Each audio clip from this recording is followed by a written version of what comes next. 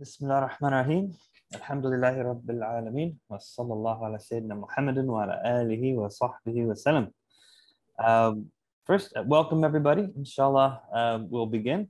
This will be the second in a series of discussions of the Mawaqif of في علم al-Kalam of al-Iji.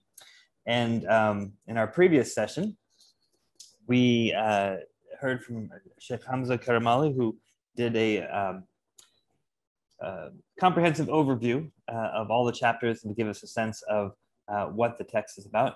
In today's session, we'll do a deeper dive into the first Mawqif, into the first section of the text. We'll hear from Sheikh Hamza primarily. I'll give a brief comment afterwards, and then we'll turn it to the attendees for question and answer. I had hoped to post the dates for the upcoming sessions in the chat, but for some reason I'm not able to cut and paste into the chat. So in any case, on our websites and social media, you'll find the upcoming dates. Basically the third Sunday of each month for the next several months up through December, we will have sessions on one of the main chapters of the Mawqif. And we'll have different speakers, sometimes Sheikh Hamza, sometimes myself, sometimes Sheikh Mustafa Sayer, sometimes Sheikh Saf Chaudhry and Sheikh Omar Qureshi. I hope I haven't left anybody out. And others will be joining us. In any case, thank you for posting that. So in any case, I won't delay any further. I'll pass the mic over to Sheikh Hamza and welcome everybody again. Oh, I'll just bring your attention to the fact that there's a chat and then there's a Q&A box. When we do get to the Q&A, it would be helpful if people put their questions in the Q&A. So if you look at probably at the bottom of your screen, you'll see to the, most likely if they all look the same, to the left of share screen, you'll see a chat box or icon, but all the way to the right before the leave button, you should see a Q&A icon. So please keep your questions in the Q&A that you would like to ask Sheikh Hamza. And of course, the chat is open as well. All right, I'll pass it on to you. Bismillah. Thank you. Harun. Bismillah ar-Rahman ar-Rahim. Alhamdulillahi Rabbil Alameen. Sallallahu wa sallam ala Sayyidina Muhammad wa ala alihi wa sahbihi ajma'in. So this is the second seminar. In the first seminar, we had a look at the chapters of the Mawaqif, and we saw that there's 6 sections, each one is a Mawqif. And in this first seminar, I'm going to look at the first one, which talks about the Muqaddimat. The Muqaddimat are divided into 6 sections, and we'll go through each one of them one by one, give an overview of what's happening in each one of them. So the first section of the first Mawqif is, he says, فيما يجب تقديمه في كل علم. It's that which must be studied first, mentioned first in every science. What is that? He says they are 6 things. Later books in the Muslim scholarly tradition, they expand these to 10. They're called al-Mabadi al-Ashara, the 10 introductory investigations of every science. He mentioned 6. You can mention more than 10. The general idea behind these introductory investigations is that in order to learn a science, you have to have a basic understanding of what it is that you're learning. The logicians, they say that when you move towards discovering something, when you want new knowledge of something, we're going to see today how that new knowledge comes about in the mind. What process happens in order for it to come about in the mind. And we'll see that the Mutakallimun, they said that you take knowledge that's already there in your mind and you arrange it in a particular way. And when you arrange it in a particular way, then this leads to Allah subhanahu wa ta'ala creates, after you arrange it in that way, new knowledge. So you take existing knowledge, you arrange it, that leads to new knowledge. You take that knowledge, you arrange it with other knowledge, and that results in new knowledge. This process is called inference. But what they say is that in order to get to your goal, in order to get to your new knowledge, you have to have some kind of an idea of it in order for you to go there. So the knowledge of the conclusion is there in your mind in a general sense before you put the premises together to get to the conclusion. There's some direction that you know that you're taking.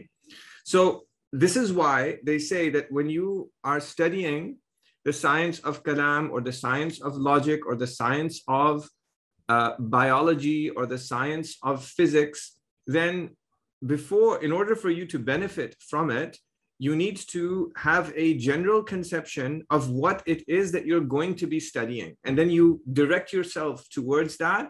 And now you are purposefully moving forward as you acquire knowledge of that science. And that's why they have these mabadi, these introductory investigations, to give you this general conception of the science so that you proceed in learning it in a methodical way. So the first thing that they mention is the definition. So we're going to look at the definition of kalam, but I'm going to be revisiting this verse again and again during this session. This is a verse from Surah Al-Baqarah. Allah subhanahu wa ta'ala, he says that when it's said to them, i.e. to the polytheists of Mecca, when it's said to them, ittabi'u ma anzal Allah, follow that which Allah has revealed, they say, we will follow that wherein we found our fathers, our ancestors. And then Allah subhanahu wa ta'ala says, أَوَلَوْ كَانَ آبَاؤُهُمْ لَا يَعْقِلُونَ شَيْئًا وَلَا يَهْتَدُونَ. Will they do that even though their ancestors, they didn't use their minds and they weren't upon guidance? There's many verses of this kind in the Quran. And the scholars of Kalam, when they analyze these verses, these are the Mufassirun. So the greatest scholars of Kalam the Mufassirun are among the greatest scholars of Kalam. So al-Baydawi, whose tafsir is the most important tafsir in the madrasa tradition, was a mutakallim. And he talks about the importance of the science of Kalam in his tafsir. And he does Kalam in his tafsir. And the scholars who wrote commentaries on his works, they do Kalam in their tafsir, because the science of Kalam is an aspect of tafsir. It's there in the Quran. So this verse, what is it saying? It's saying that when the Prophet ﷺ, he came to the polytheists of Mecca and he said to them, follow the revelation that has come to you from Allah. Now, he didn't just say, follow the revelation that has come to you from Allah. He brought evidence.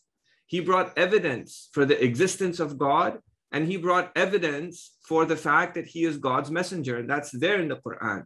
So the evidence for the existence of God is the universe. There's many verses in the Quran that talk about the universe as signs that are pointing to the existence of God. And the scholars of tafsir, they explain those verses in terms of contingency. And then including Baydawi and others. And then he brought miracles to show that he is a genuine messenger from Allah subhanahu wa ta'ala. You put these two together, he comes to the polytheists and he says, here you go, here's evidence, this is revelation from Allah, follow it. Here's evidence. What do they say? They say, we'll follow what our ancestors did. This is called taqleed. Taqleed means imitation. It means to follow the position of someone else without evidence. And the verse then ends and it says that will they do that even though their ancestors didn't use their minds to discover the truth rationally, and as a result of that, the choices that they made were not guided choices, were not choices that were moving towards something that would benefit them forever in the afterlife.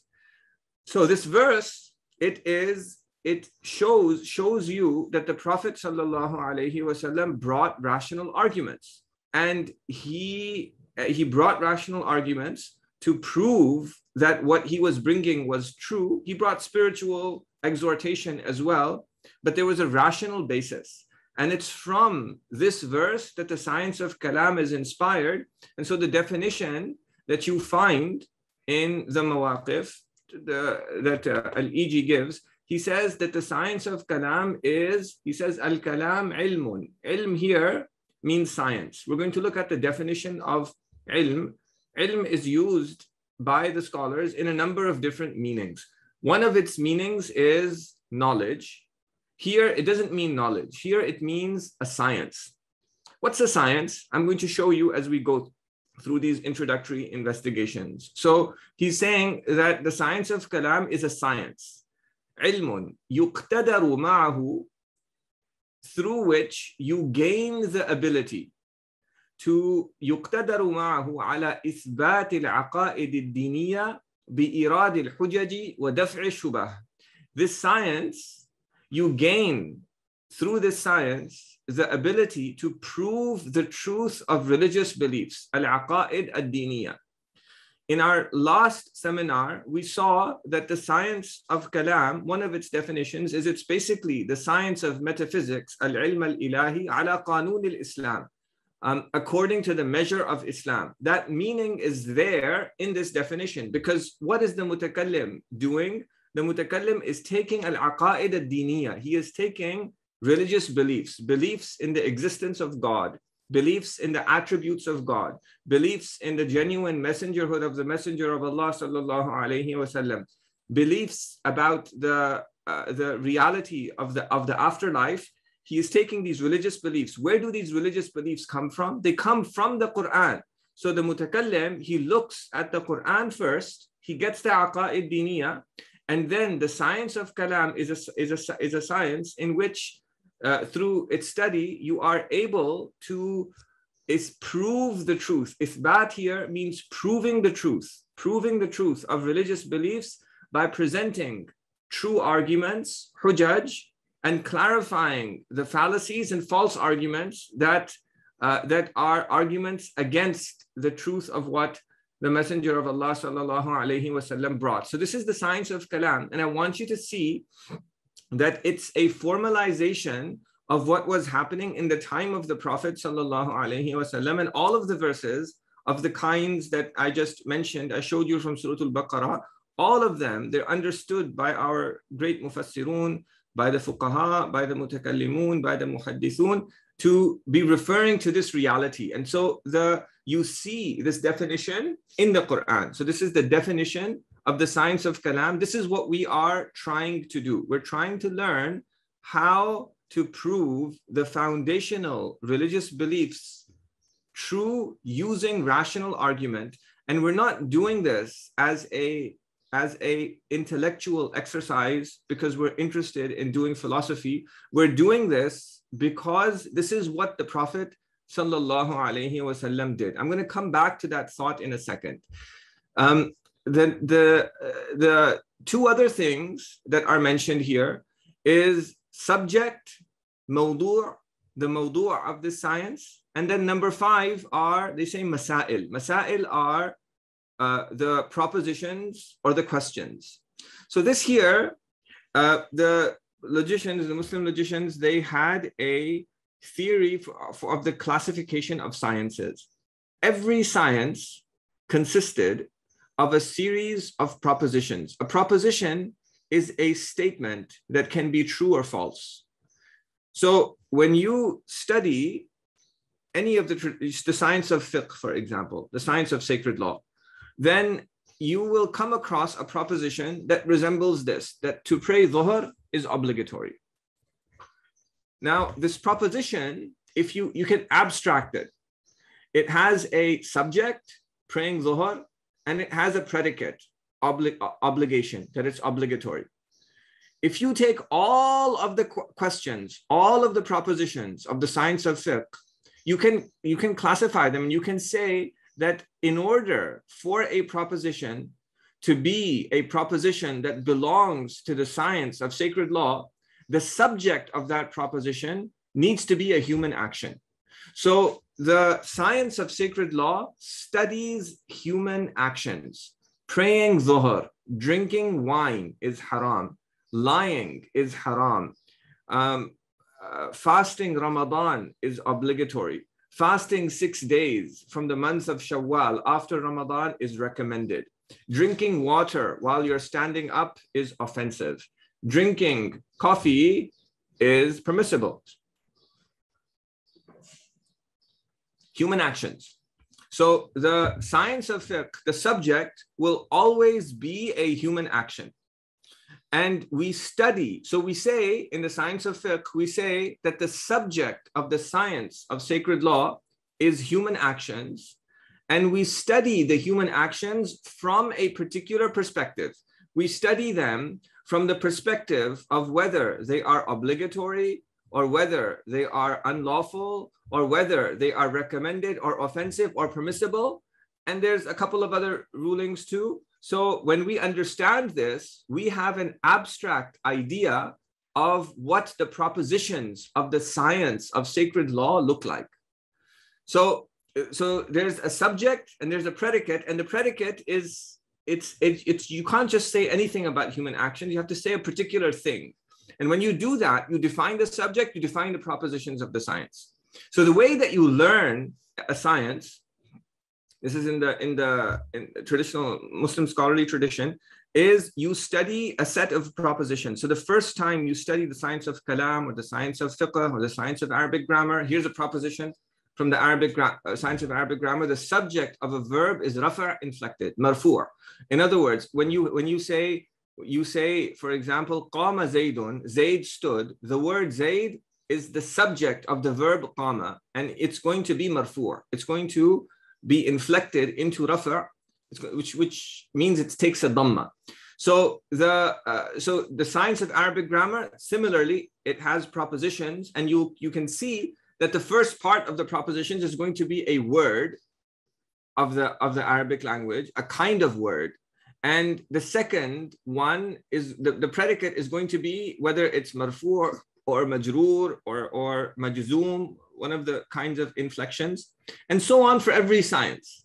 So this is the science of logic was used to carefully classify the propositions of every science. And so what you would do when you begin your education is you study an introductory text. In an introductory text, you study a collection of propositions, and your goal is just to understand what they're saying. And then you study an intermediate text and you expand the number of propositions and you start learning about disagreements. And then you study an advanced text and you expand the propositions and you learn how to prove those propositions true. And when someone reaches a level in a science such that they can prove those propositions true, they are now a scholar of that science. That's the ability. That's the goal of studying the science. So this kind of somebody who's mastered that science, somebody could ask them a question and that proposition is not there explicitly, but because they have the ability to work out the truth and falsehood of propositions, they'll tell you the answer, even though they won't find it. It's not there in a book.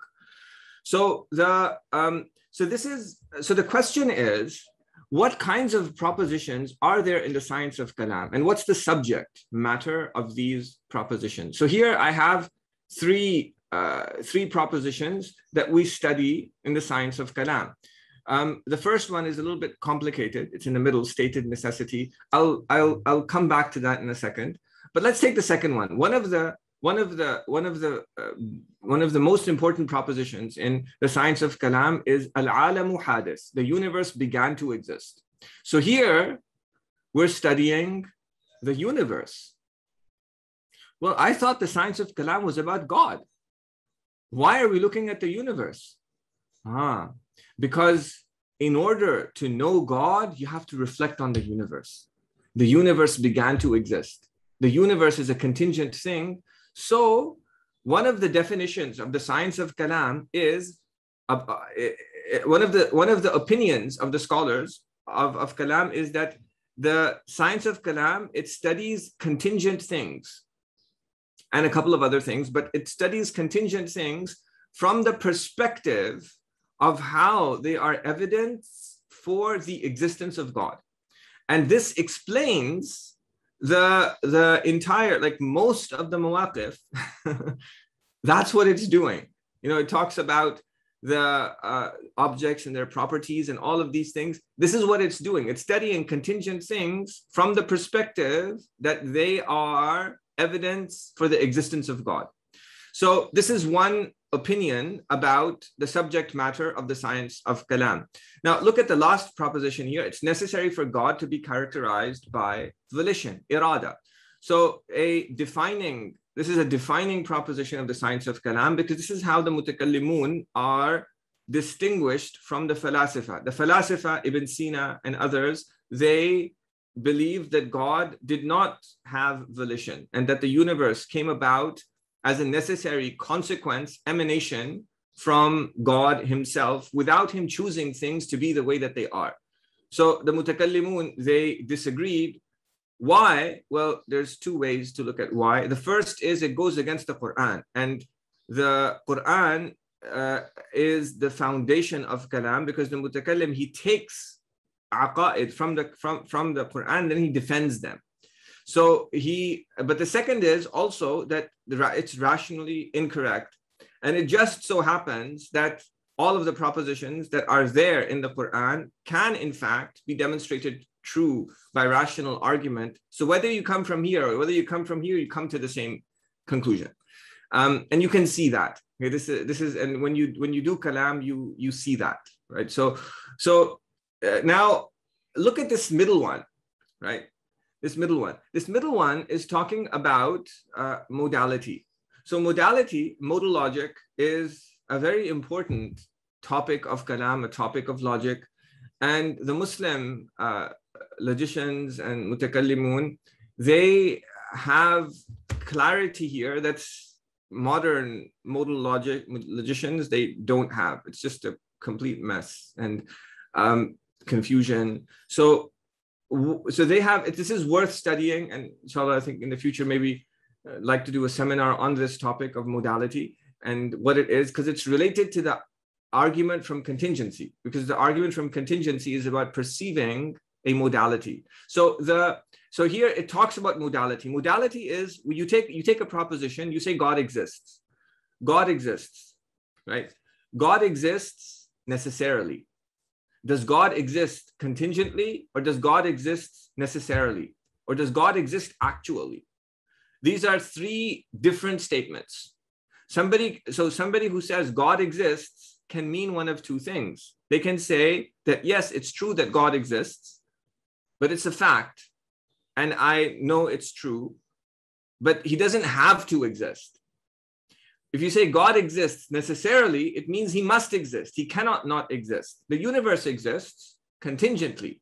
So contingency and necessity, these are modal concepts. What is a modal concept? And so this is a stated necessity, real necessity. I'm not going to unpack it in any more. I'll just leave it as this mysterious statement here. And inshallah, we'll return to this at some other point. But for now, I want you to see that this kind of complex statement that is talking about modalities now is related somehow to the science of Kalam. And what you're trying to do in Kalam is basically prove La ilaha illallah Muhammadur Rasulullah. That's what you're trying to prove. But now it's taken you to this very philosophical concept of modality. So this is why he says, the al-Iji, he says that the subject, the mawdu', the subject matter of the science of Kalam is al-ma'lum. Al-ma'lum. So when you say al-ma'lum, ma'lum means things that are known. The reason why he says ma'lum is because to include both contingent and necessary things. Al-ma'lum, i.e. whether it's necessary or contingent, whether it's God or the contingent universe, all of these things, they are the subject matter of Kalam. Kalam talks about everything. Anything can be the subject matter of kalam, al-ma'lum. But it has to be from a particular haythiyah, from a particular perspective. He says, al-ma'lum min haythu yata'allaqu bihi ithbatul aqaid. It's anything, any concept that occurs in the mind, this is the ma'lum, from the perspective that proving religious beliefs true is connected to it. يتعلق به إثبات العقائد تعلقا قريبا أو بعيدا. Sometimes that relation is close, sometimes that relation is far, it's distant. So you'll come to the books of Kalam, you'll come to the Mawaqif, and you'll open it up. And you'll find that he's talking about the various kinds of properties that the objects in the universe can possess. And he debates whether the universe consists of atoms, discrete particles, or whether it's continuous.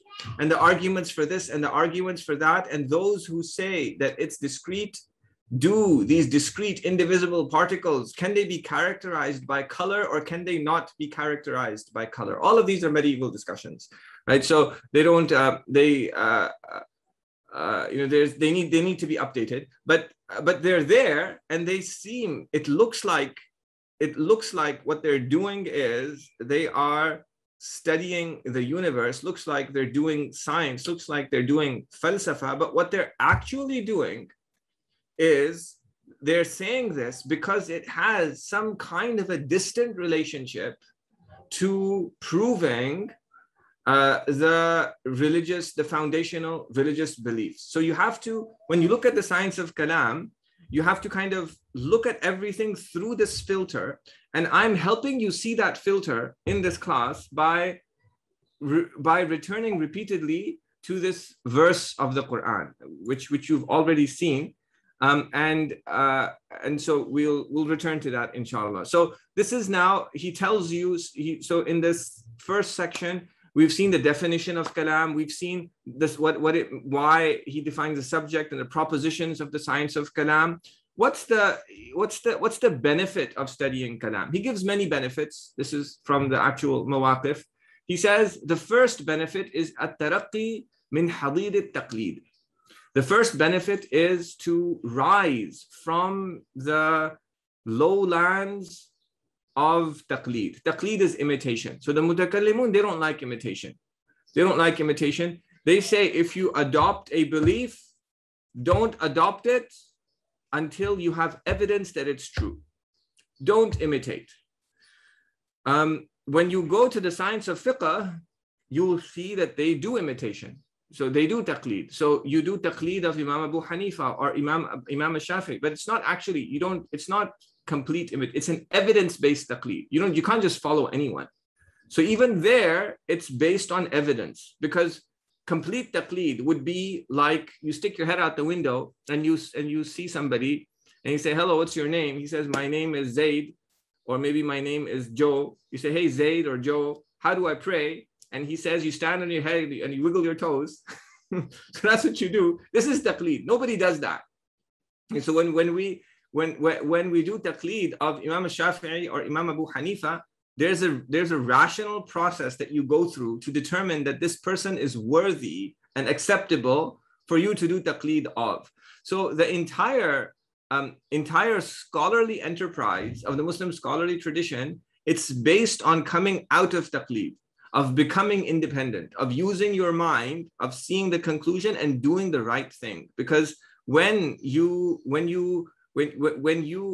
religion, it becomes something that somebody of authority says, and you have to accept it unquestioningly, this is the beginning of religious corruption, right? And it causes problems. And I have an interest in the works of the new atheists. I have a series, inshallah, there'll be a session on this. And when they describe religion gone bad, it's always, this is what happens.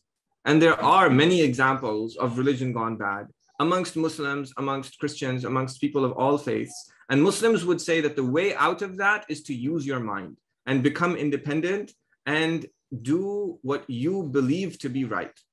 So the mutakallimun, they are the foremost proponents of this, and they say you should study the science of kalam because you don't want to imitate anybody. You want everything that you believe to be based on evidence.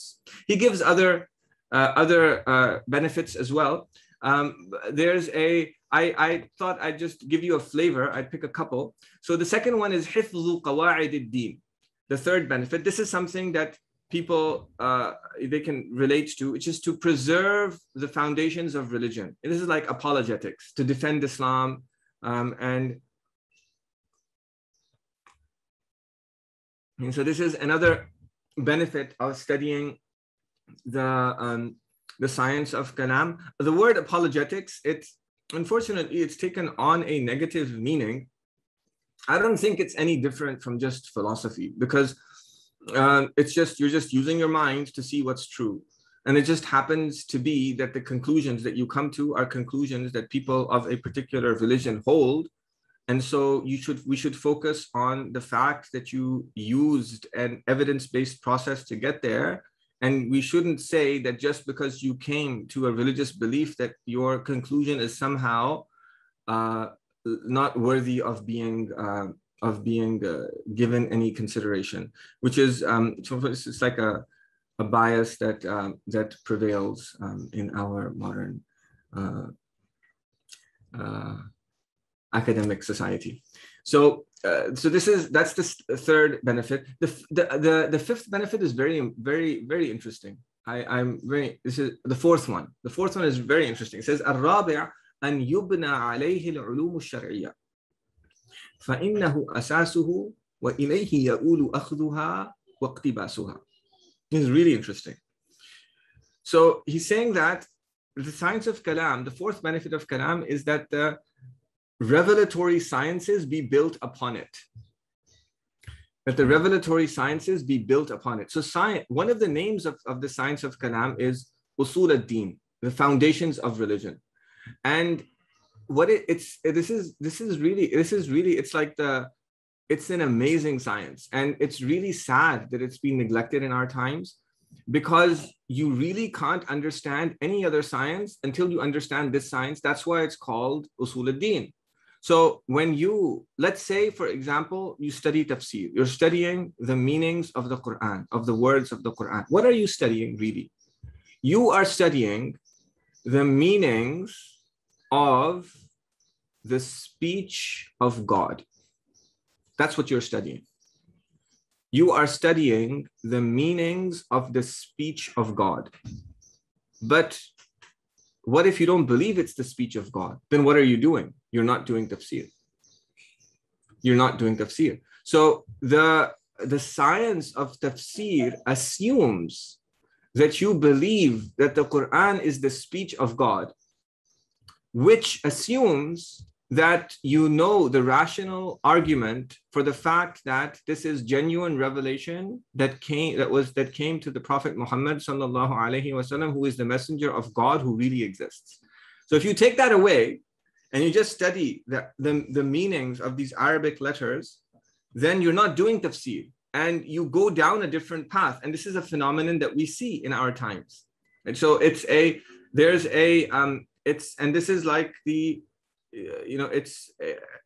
so it's strange that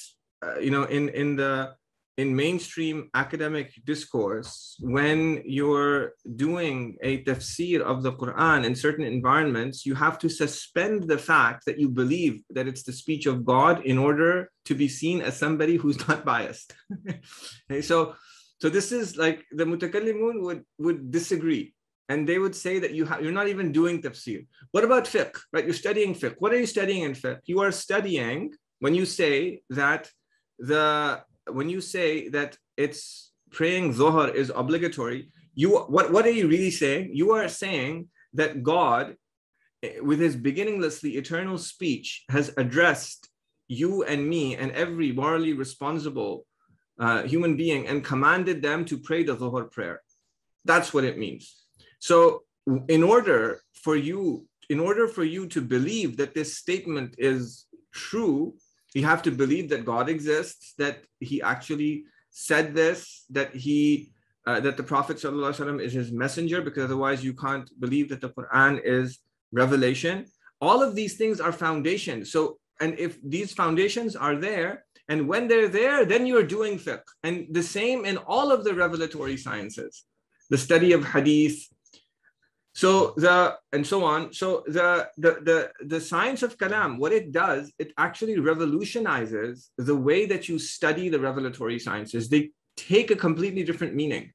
And you can actually, what you can do is, you can, when you look at the prolegomena of every science and the science of kalam, and you look at the subject and the predicate and the propositions, you can take a statement in the science of fiqh, such as to pray dhuhr is obligatory, and you can prove it through a series of logical propositions that go back to the first principles that I'll show you in today's seminar, which are like the non-inferential propositions on which the science of kalam is based. And when you're able to, usul is an important science to study to do this, but you have to study usul from like a kalami perspective.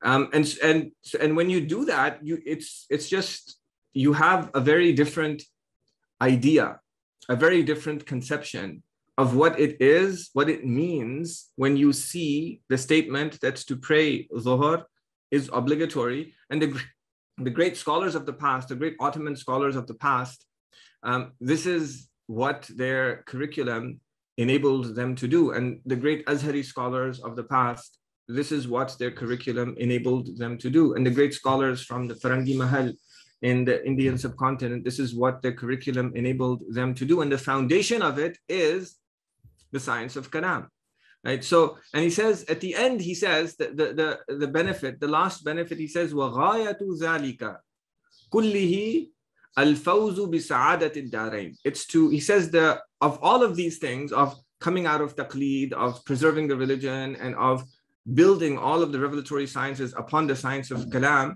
the goal of all of that is to have fawz, to have success, بِسَعَادَةِ الدَّارَيْنِ, by having happiness in both lives, in this life and also the next life. So that's why, so in other words, seeing this, doing all of these things is an obligation. It's an obligation to come out of taqleed. It's an obligation to preserve the religion. It's an obligation to conceive of the religious sciences in this way. Either it's a personal or a communal obligation. And when you fulfill this, you're worshiping Allah subhanahu wa ta'ala, and it benefits you forever in the afterlife, but it also leads you to happiness in this life. In this, if you believe in God, if you believe in the messenger of Allah, you will be a happier person in this life. And he says that's the greatest, that's the goal. And I think this is important because this is kalam is it's a religious science, right? So there are other things here, the name and the rank. I'm just going to skip those. I just want to give you an overview of what happens in the science in this first mawqif. So we've now done the first section of this first mawqif. The first section of this first mawqif is on the prolegomena of every science. So we're done with that. What's the second mawqif? The second mawqif, he starts to define knowledge. If you look at the second and the third and the fourth and the fifth and the sixth, all of these things, they are to do with knowledge, with what is knowledge, how does knowledge come about. In modern philosophy, this is a branch of philosophy that's called epistemology. So these are about the epistemology of the mutakallimun, and there's also logic here. So the entire science of logic is summarized in these sections. I'll describe how that happens as I walk through these sections. So the introductory mawqif, the first mawqif, it talks about kalam. That's the first one. And then it talks about logic and epistemology. But it's logic and epistemology for kalam. For kalam. And you have to keep that in mind. So when you study epistemology in a modern university, it's not in the context of proving the existence of God and the messengerhood of the Prophet sallallahu alaihi wasallam. It's general. It's how do you gain all kinds of knowledge. So when we're looking over here, everything is moved and targeted and fine-tuned and directed towards this goal that he set out when he defined what kalam is and what its subject matter is. And so these are the tools that will enable you to do that. So you have to kind of keep this in mind. This is what philosophers of religion would call like epistemology of religion rather than general epistemology. So he starts off here by talking about the definition of knowledge. But so he defines knowledge. Again, I'm going to come back to this verse and I'm going to look at this definition in the context of this verse. So the books of Kalam, they don't actually quote that many verses or hadiths, but in reality, they are all written in light of these verses and hadiths. And you see that when you study the other sciences, because if you just saw that the goal of the science of Kalam is to put all other sciences on top of it. So there's a context of Kalam that you only see when you complete your studies in the traditional madrasa curriculum. So you'll find, so this tafsir that I'm giving of this verse is a standard tafsir. It's not something that I'm imposing upon it. It's a standard tafsir. You'll find in Baydawi, you'll find in Razi, you'll find in Abu Su'ud, you'll find in the great works of tafsir in the madrasa tradition.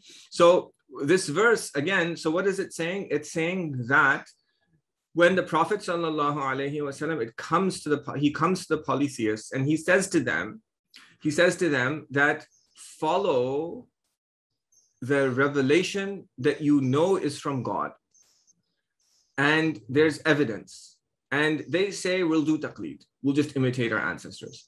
So Allah subhanahu wa ta'ala is saying, follow the revelation that you know is from God. That you know is from God. No.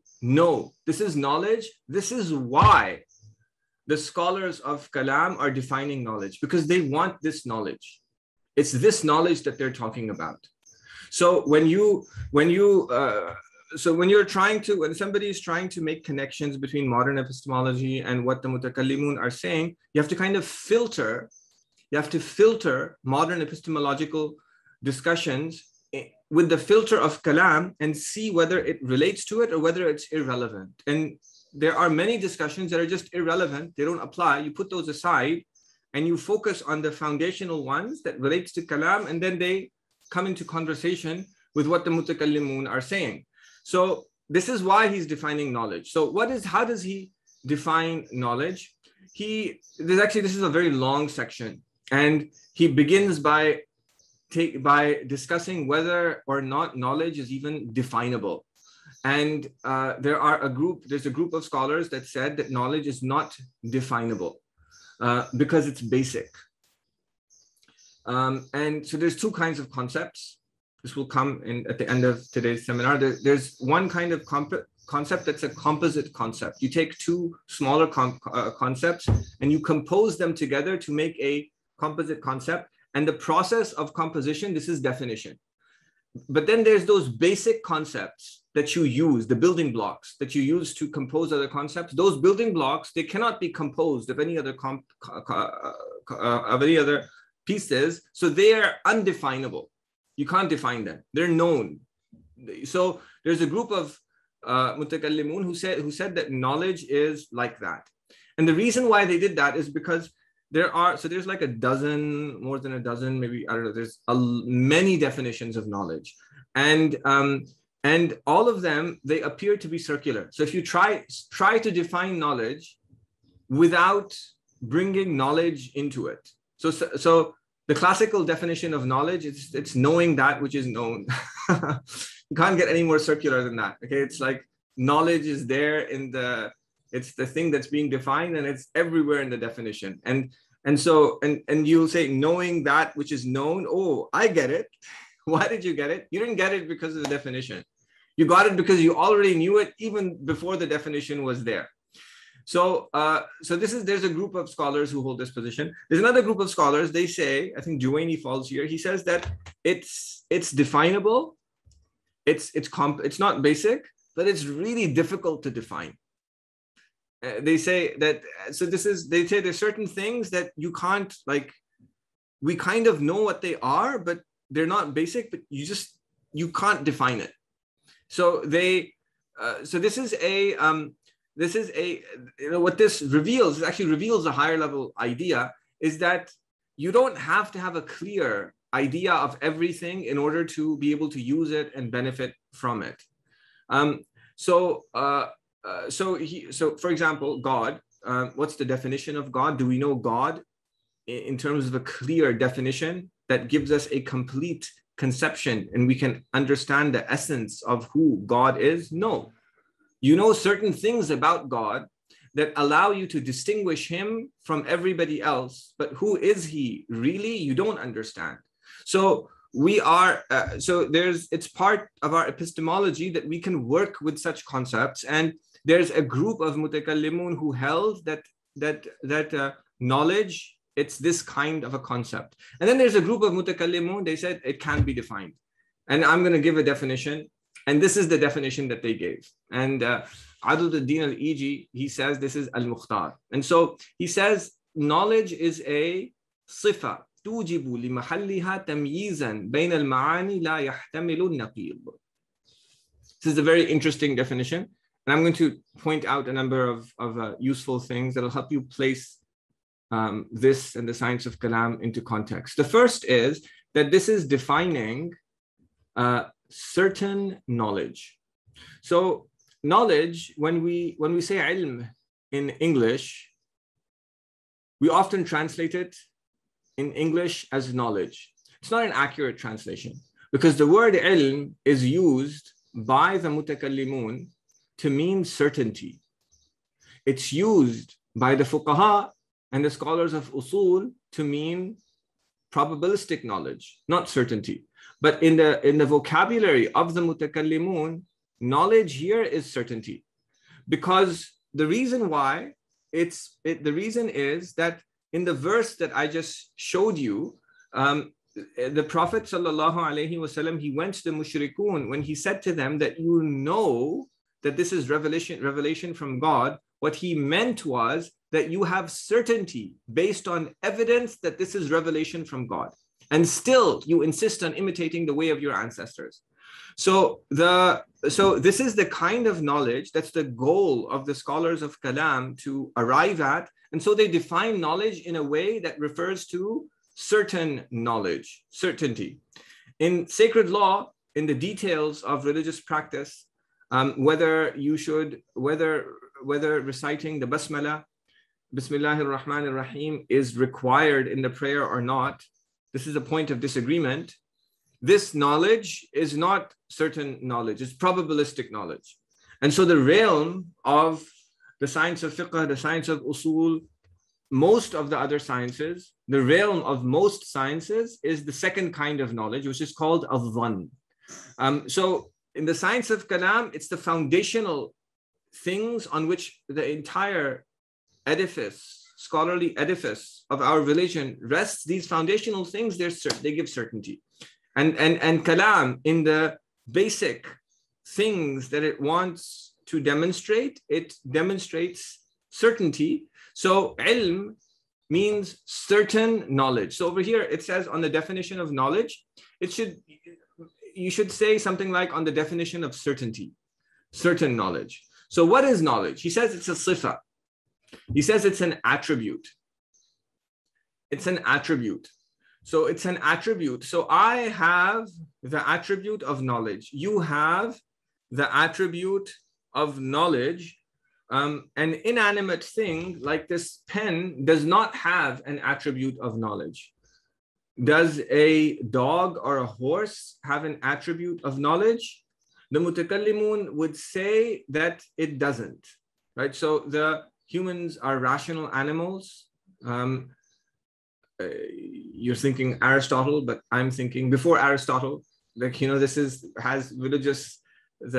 Aristotle wasn't the first one to think about these things. But this is a religious idea. It's a religious idea that the thing that distinguishes us from the animal world is the fact that we have knowledge. So human beings, they have this attribute of knowledge. What's an attribute? What's an attribute?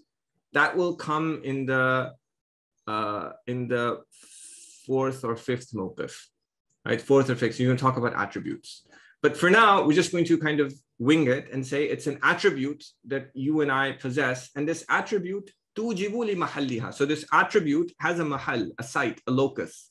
So I'm the locus of my attribute of knowledge. You're the locus of your attribute of knowledge. When I have this attribute of knowledge, then it tujib. Tujib literally means necessitate. But over here, the commentators, they'll say, tujibu adatan. Adatan means that everything is contingent. It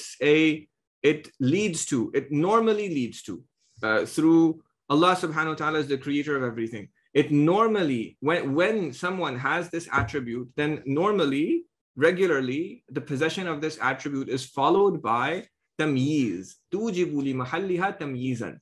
Tamyizan bain al-ma'ani. Tamyizan bain al-ma'ani, it means, so this tamyiz, this is how he gets out of the circularity in the definition. All the other definitions that have circularity, they bring ilm. So he gets out of it by saying tamyiz. Tamyiz is distinction. So I can look and I can say this is tall, this is short, this is black, this is white, this is contingent, this is necessary. There are all of these meanings, ma'ani, and because I have this attribute of knowledge, I can distinguish between these meanings, which happen to be universal concepts. Sifa tujibu li mahalliha tamyizan bain al-ma'ani la yahtamilu an-naqid. La yahtamilu an-naqid. This last part of the definition is what shows that this is talking about certain knowledge. It's saying that it leads to a distinction between meanings, and this distinction, la yahtamilu an-naqid. The contradictory opposite of it is not possible. Not possible is not a good translation. I'll explain why in a second. But the general idea is that what's here is when I have this attribute, I look at the universe, I come to the conclusion that God exists, and this knowledge of the existence of God, which is a tamyiz, is a knowledge that I have absolute certainty in. I know that the opposite is not the case. It's absolutely not the case that God does not exist. So, and I have this knowledge. This is ilm. This is ilm, certain knowledge. There's another kind. So this definition, it excludes dhann, which is the second thing you see on the list here. Dhann is probabilistic knowledge. It's when you believe something to be the case, but you're not 100% sure. So it could be you're 90% sure, 10% it could be something else. If it were something else, it would not be a contradiction. So this is called probabilistic knowledge, confidence. In kalam, we don't want dhann, we want ilm. And the third level is shak. Shak is 50-50.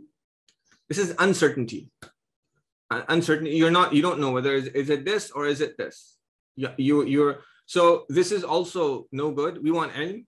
And finally, we have something called taqleed. Taqleed is imitation. It's not knowledge. So dhann and shak and taqleed are not knowledge. So this means that if someone believes that God exists simply out of imitating someone else, they don't have knowledge. They don't have knowledge of the existence of God. They don't have knowledge of the fact that the Prophet ﷺ is God's messenger. When you take something based on authority, you don't have knowledge. You're just accepting something on authority. So this is what knowledge is. This is the definition of knowledge, and this is the definition of the attribute. This is the definition of the attribute. And then you can get into the metaphysics of it, that there is an object of knowledge and there's the attribute, and then there's an actual result. There's a change that comes about in the human soul. And that's when you really know. that will come in a different mawqif of the Mawaqif. So this is the definition of knowledge. There's a discussion here that's very interesting, and it basically what this discussion shows. You can find it at the end of this in section 2 of the first mawqif. It says that contingency does not negate the possibility of scientific knowledge. I'm saying that. Actually, what it says is, I'll tell you what it says in a second, but so everything, we see the universe as being completely and utterly contingent, meaning that everything in the universe could be some other way. Meaning that when somebody puts their hand into the fire and is burned by it, and they see that fire burns 100 times, then it's possible that on the 101st time, it's not going to burn them. So you have the famous Hume's problem of induction, and he's saying that because of this, you can never know that fire actually burns.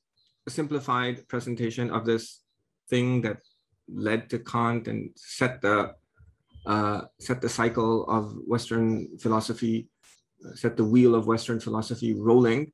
So if you come back right to the beginning, the Mutakallimun said that the fact that something is contingent does not negate the possibility of scientific knowledge. So there's a discussion here where they mention that you can have certainty about things in the universe. You can and you do have certainty that fire burns.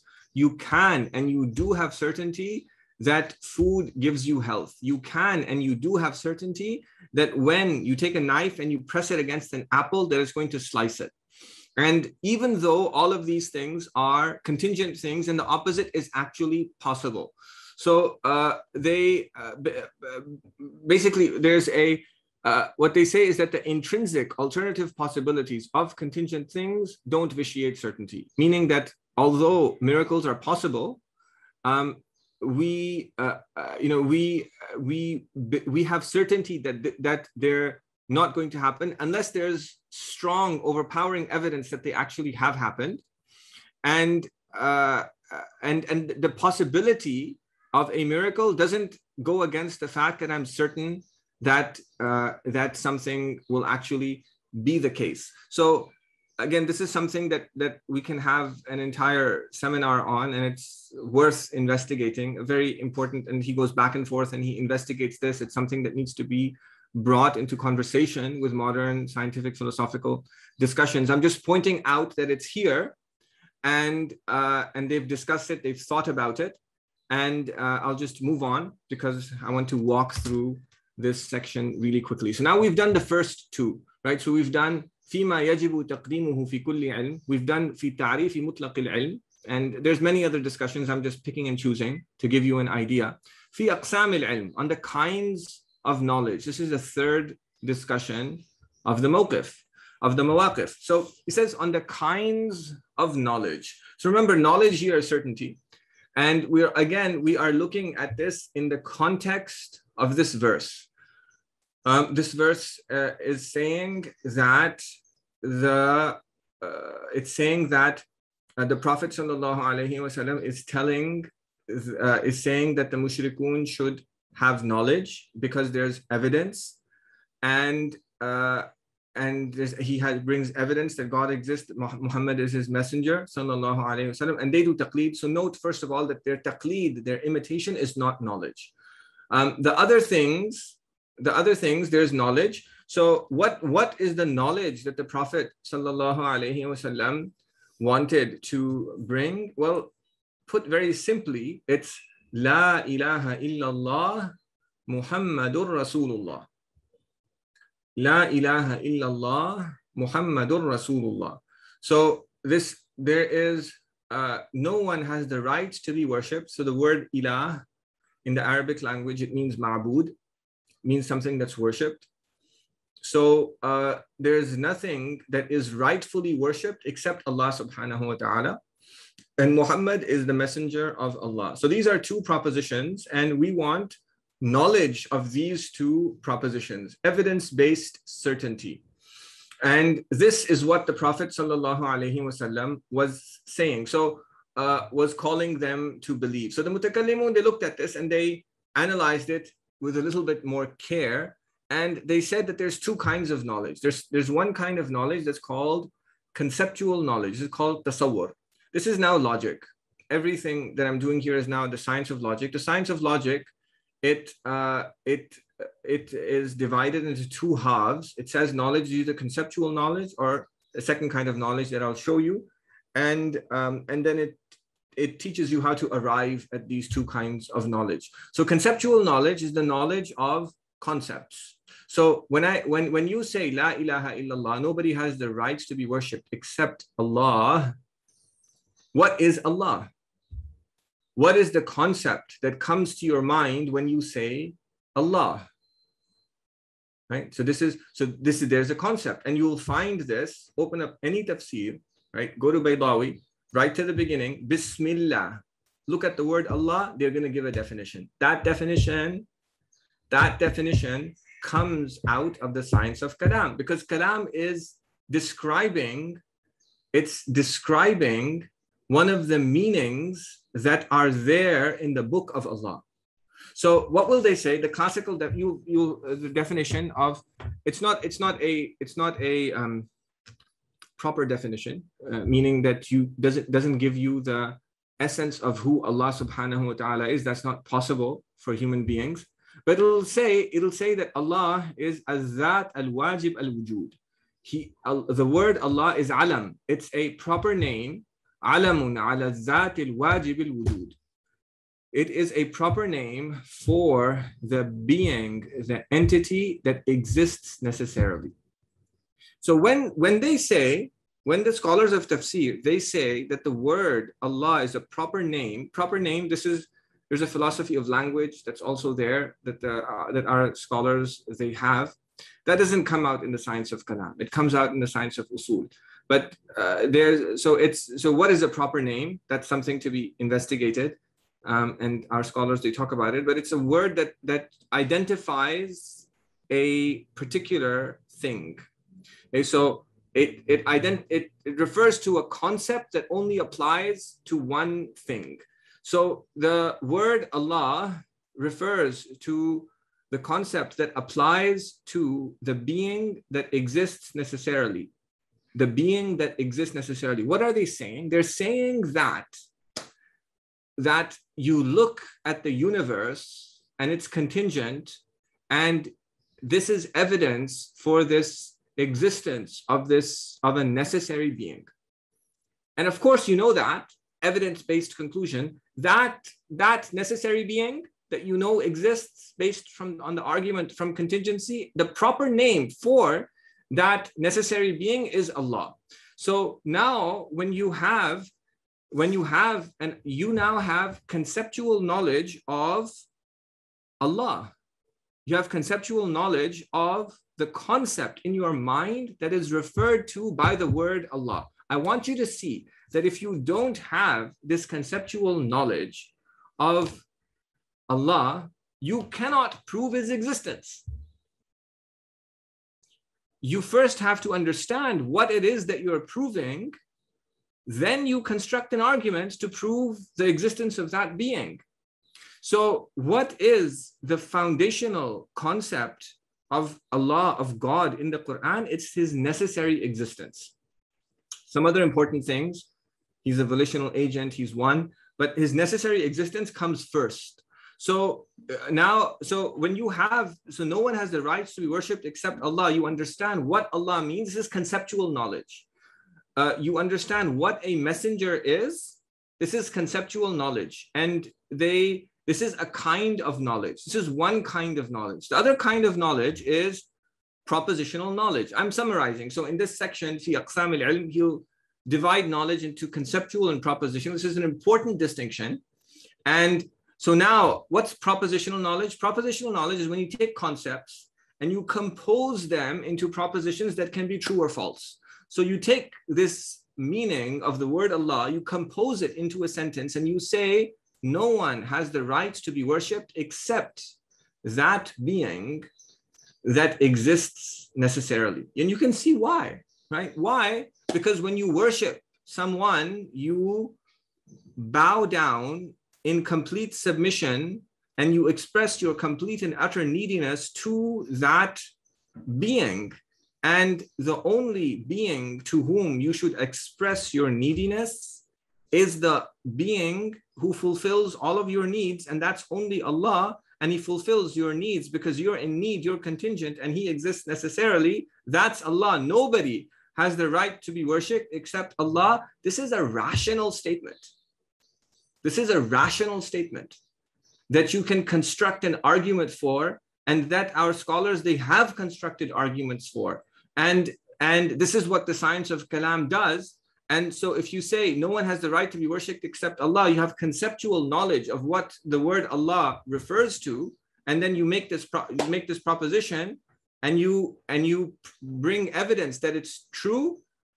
You now have propositional knowledge of La ilaha illallah.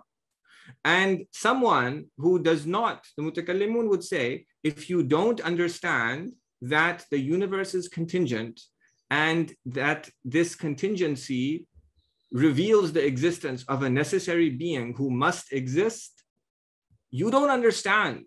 You don't have knowledge of La ilaha illallah. You're just saying something. You don't understand you don't have knowledge of it. And this is basic religious knowledge. This will see it's the first obligation of every Muslim, of every human being. So they divide knowledge into conceptual and propositional knowledge, and you first understand the meanings of the concepts, and then you compose those concepts to understand the meaning of the proposition, and then you construct arguments to show that those propositions are true. So this is one division of knowledge, one important division. Another division that he mentions, fi aqsam al-ilm, on the kinds of knowledge, is the distinction between al-ilm al-daruri and al-ilm al-nazari. So al-ilm al-daruri, this is non-inferential knowledge. So this is sometimes people, they translate this as necessary knowledge. This is a mistranslation. It's a mistranslation. What's necessary knowledge? Knowledge that is necessary to have? That's not what it's saying. Al-ilm al-daruri doesn't mean necessary knowledge. Daruri, yes, it means necessary. It means necessary in common Arabic parlance, but in the technical usage of the mutakallimun, daruri doesn't mean necessary. Daruri means non-inferential. Non-inferential is knowledge that you have without having to do inference, without having to construct an argument. And you have another kind of knowledge that is inferential knowledge, al-ilmun nazari. Nazar can mean to look with the eye. It can mean to look with the eye. It can also mean to reflect with the mind.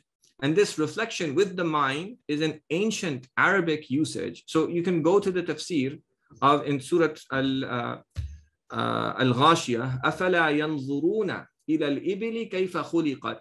And you'll find a discussion there that is, it can mean looking with the eye, or it can mean reflecting with the mind. And they actually both go together. Do they not reflect on the camel, how it was created, and the earth and the mountains and everything else? So al-ilmun nazari. So you have two kinds of knowledge. You have knowledge that you arrive at without any reasoning. This is knowledge that Allah subhanahu wa ta'ala creates within us. And you have knowledge that you arrive at through reasoning. Okay, as you guys have questions, please type them in the Q&A. I'll come to them at the end. Inshallah, I'll take questions at the end. So these two kinds of knowledge, in the next section, he talks about al-ithbat al-ulum al-daruriya, on the affirmation of non-inferential knowledge. So he says that,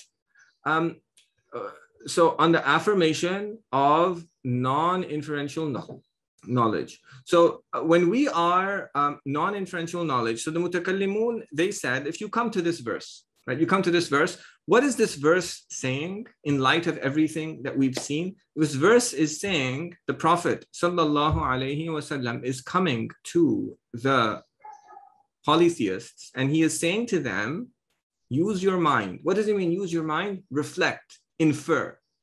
Reflect on the universe, see that it's contingent, see that your idols are contingent, they're not deserving of any worship, they can't do anything, everything depends on a necessary being, worship that being, and there's only one of it.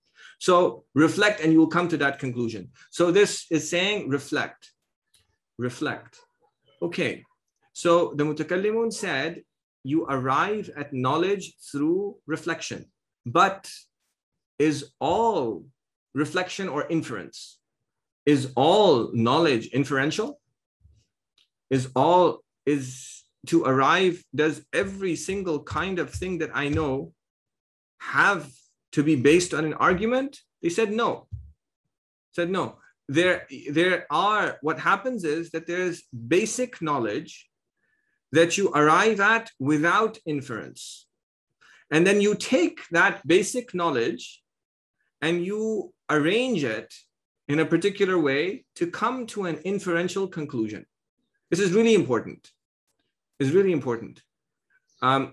So you take basic knowledge and you compose it to arrive at a conclusion. So the question is, what is that basic non-inferential knowledge that you need in order to do kalam? Remember, when they talk about the kinds of non-inferential knowledge, their goal is a kalam goal.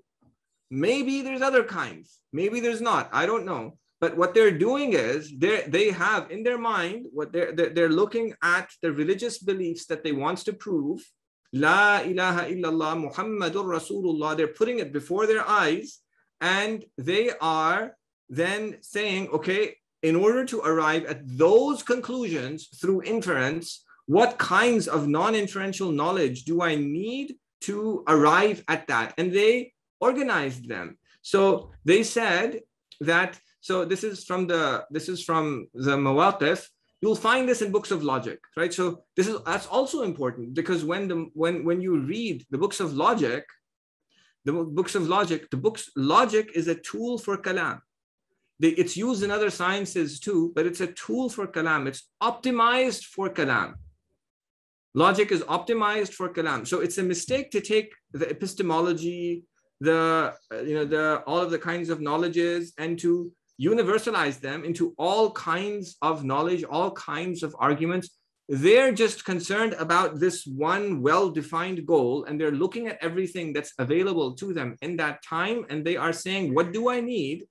What do I need in order to take me to this goal? Remember when we were looking at the subject matter of the science of kalam, when we were looking at the subject matter of the science of kalam, just a second.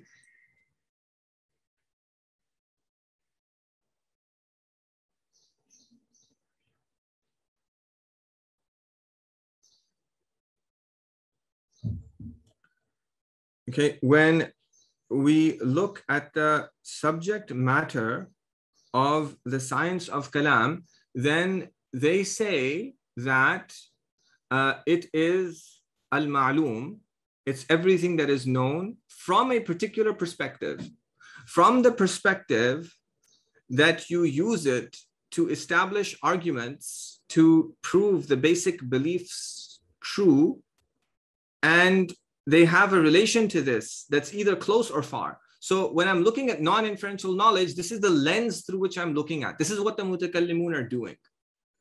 Okay, this is what the mutakallimun are doing. And one of the reasons why the science of kalam is misunderstood by many students is that they don't see this lens. They think it's making absolute statements, absolute philosophical statements. This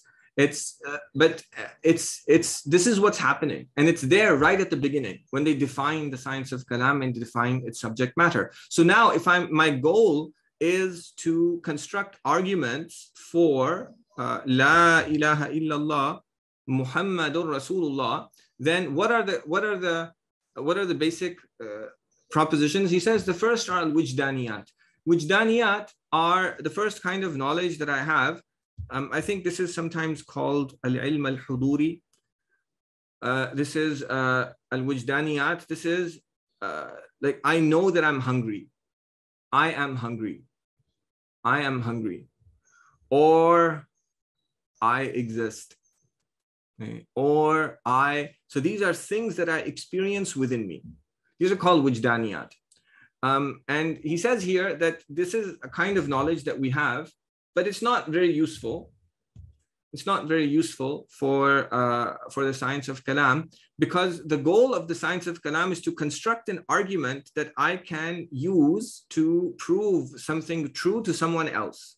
But the wujdaniyat that I have, it's knowledge that only I possess. It's within me. It's not common. It's not shared with anybody else. He says, لأنها غير مشتركة.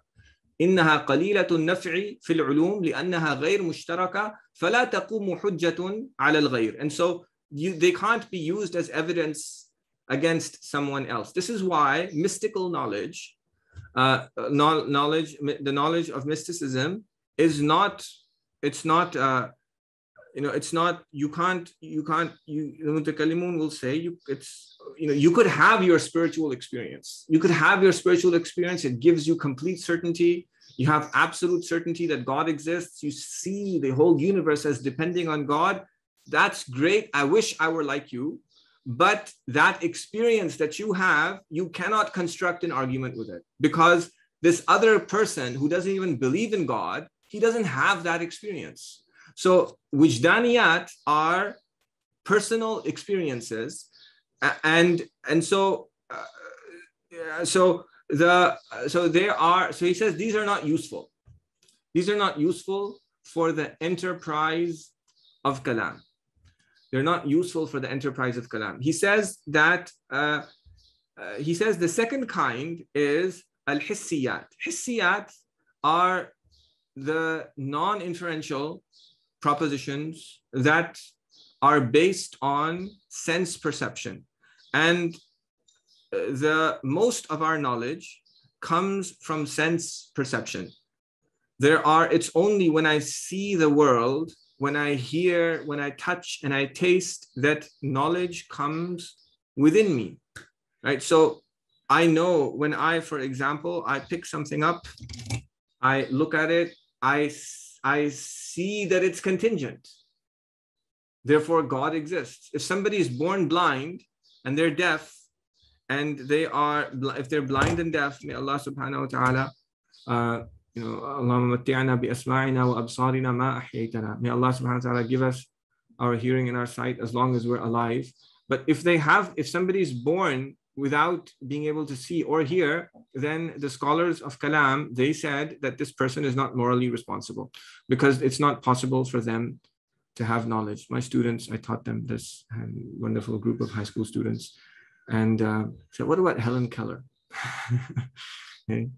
So we would say that, that's an investigation, right? So I'll leave you in suspense, and I can write something about that some other time. But in principle, this is how. So hissiyat. So what are the hissiyat? The hissiyat, there's many kinds of knowledge, non-inferential knowledge that come from hissiyat. And in the commentary on the Mawaqif, al-Jurjani, he mentions these. I'll walk you through them quickly. Okay, I'm telling you in abstract form, and then I'll put them together. I'll illustrate for you how they all come together in a second, inshallah. So you have something called at-tajribiyat. Tajribiyat, this is knowledge that comes about as a result of experiment.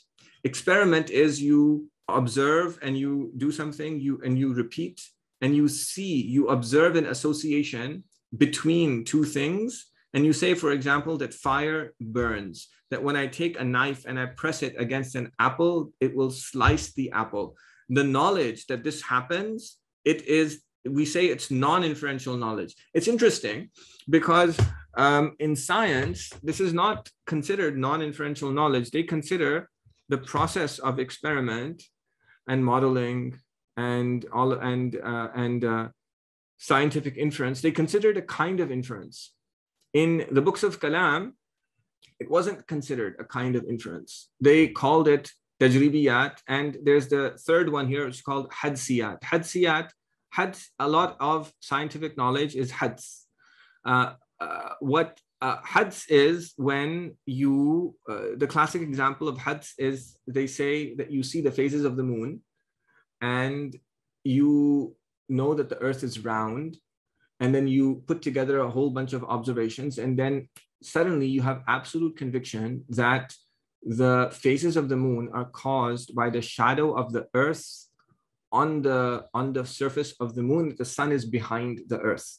So this is hads. You have all of these data points and you put them together, you say this must be the case. This is scientific inference.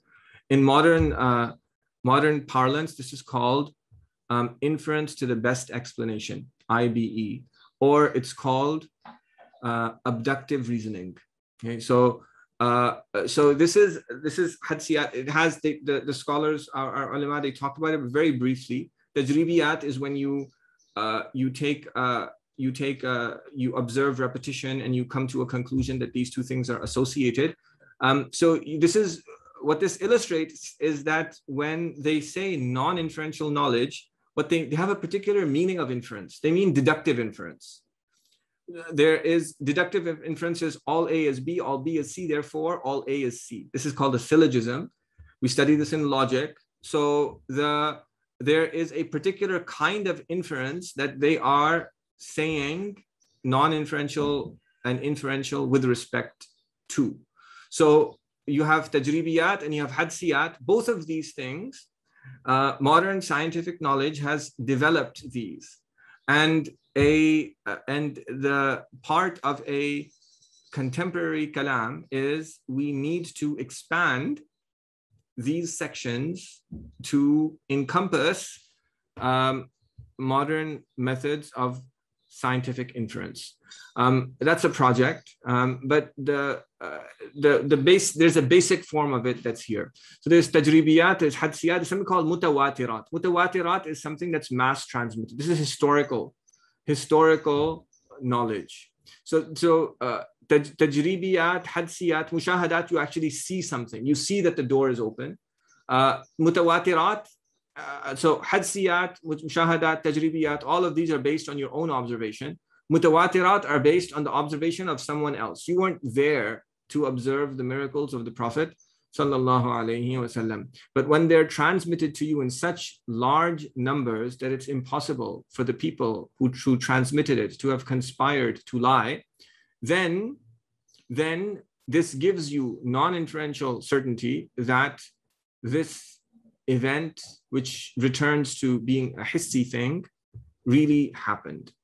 So these are the kinds of non-inferential propositions related to hissiyat. Then you have something called the badihiyat. Badihiyat are things that are known. The whole is greater than the part.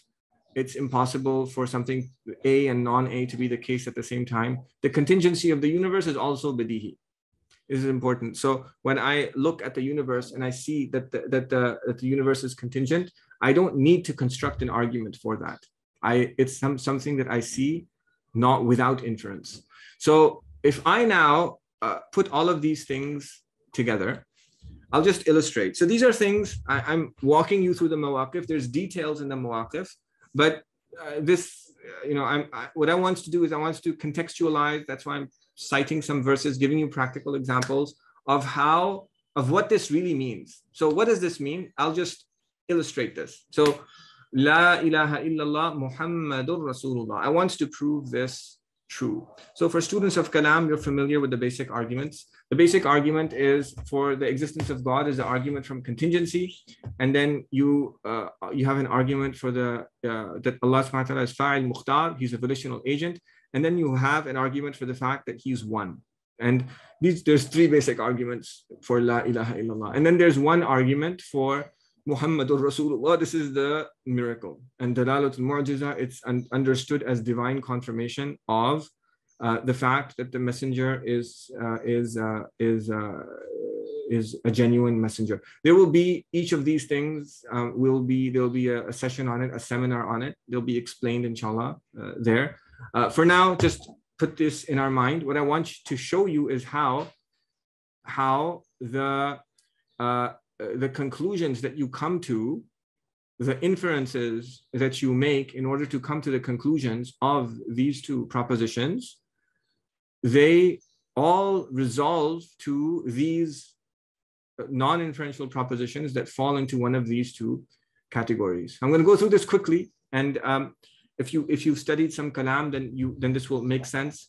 If not, inshallah, you can ask questions, or you can use this as a reference, and as when you study kalam later on, it'll make more sense. But what happens is that you look at the you look at the contingency of the universe. The contingency of the universe is badihi.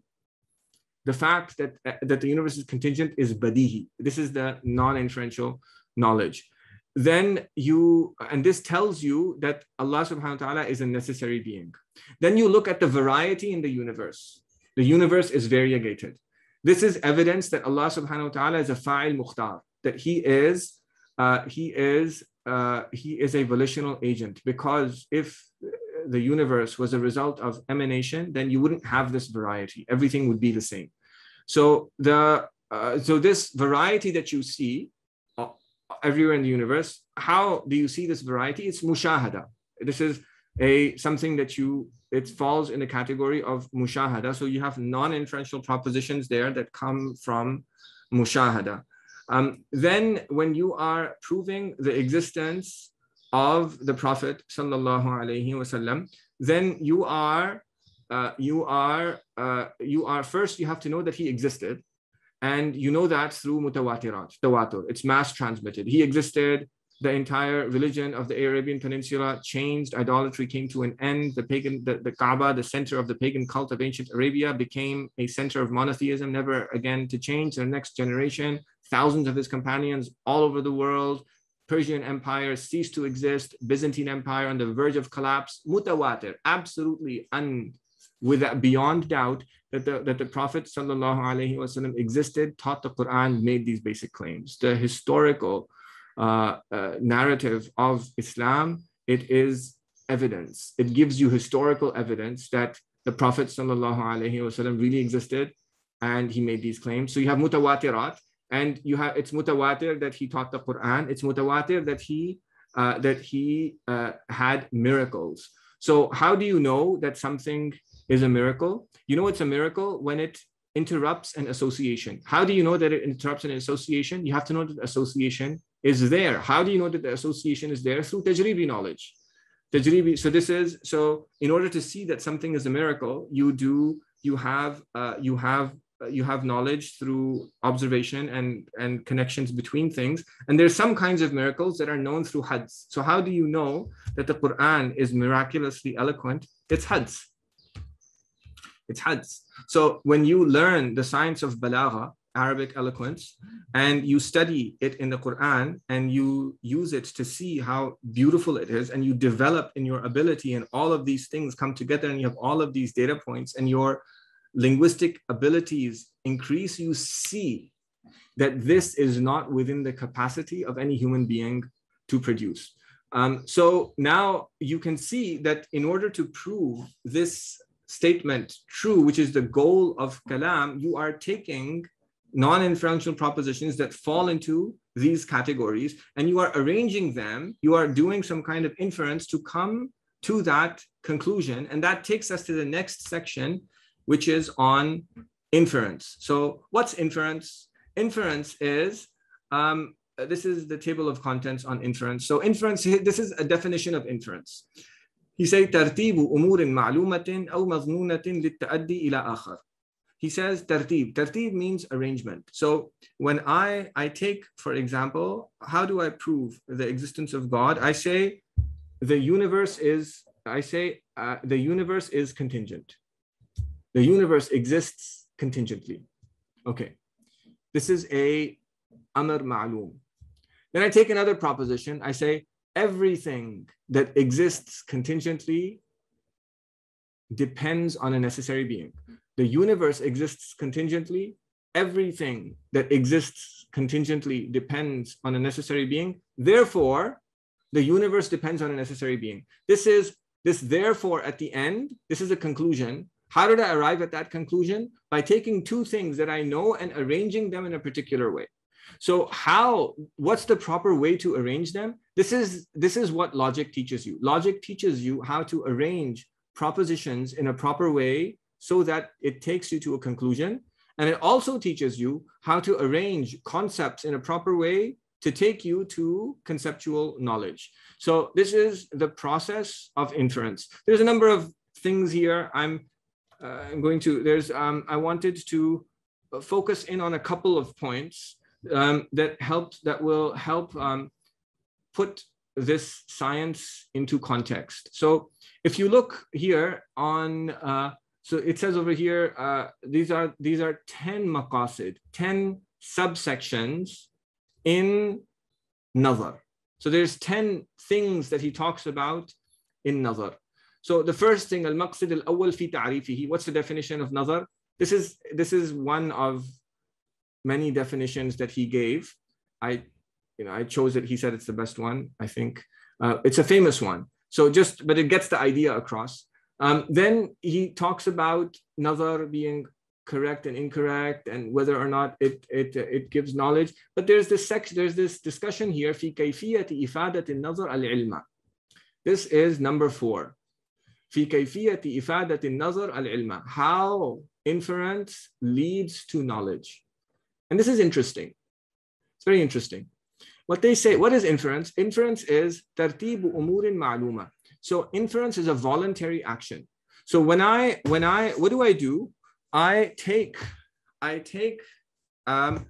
when in the verse, when the Prophet sallallahu alaihi wasallam, he came to the mushrikun and he said to them, use your mind, reflect on the universe, stop worshiping idols. So he said it in a better way than I, with more mercy and compassion and empathy and wild. But mutakallimun, they take everything, they rationalize it and make it very crude and basic. It's an important aspect of what's being said. So the basic logic of it is that what he's saying, this universe is contingent. Do you see that? Yes, I see it. Everything. So take the fact that everything that is contingent needs a necessary being to exist, put it together and come to this conclusion. Come to the conclusion that a necessary being exists. This inference is a voluntary action.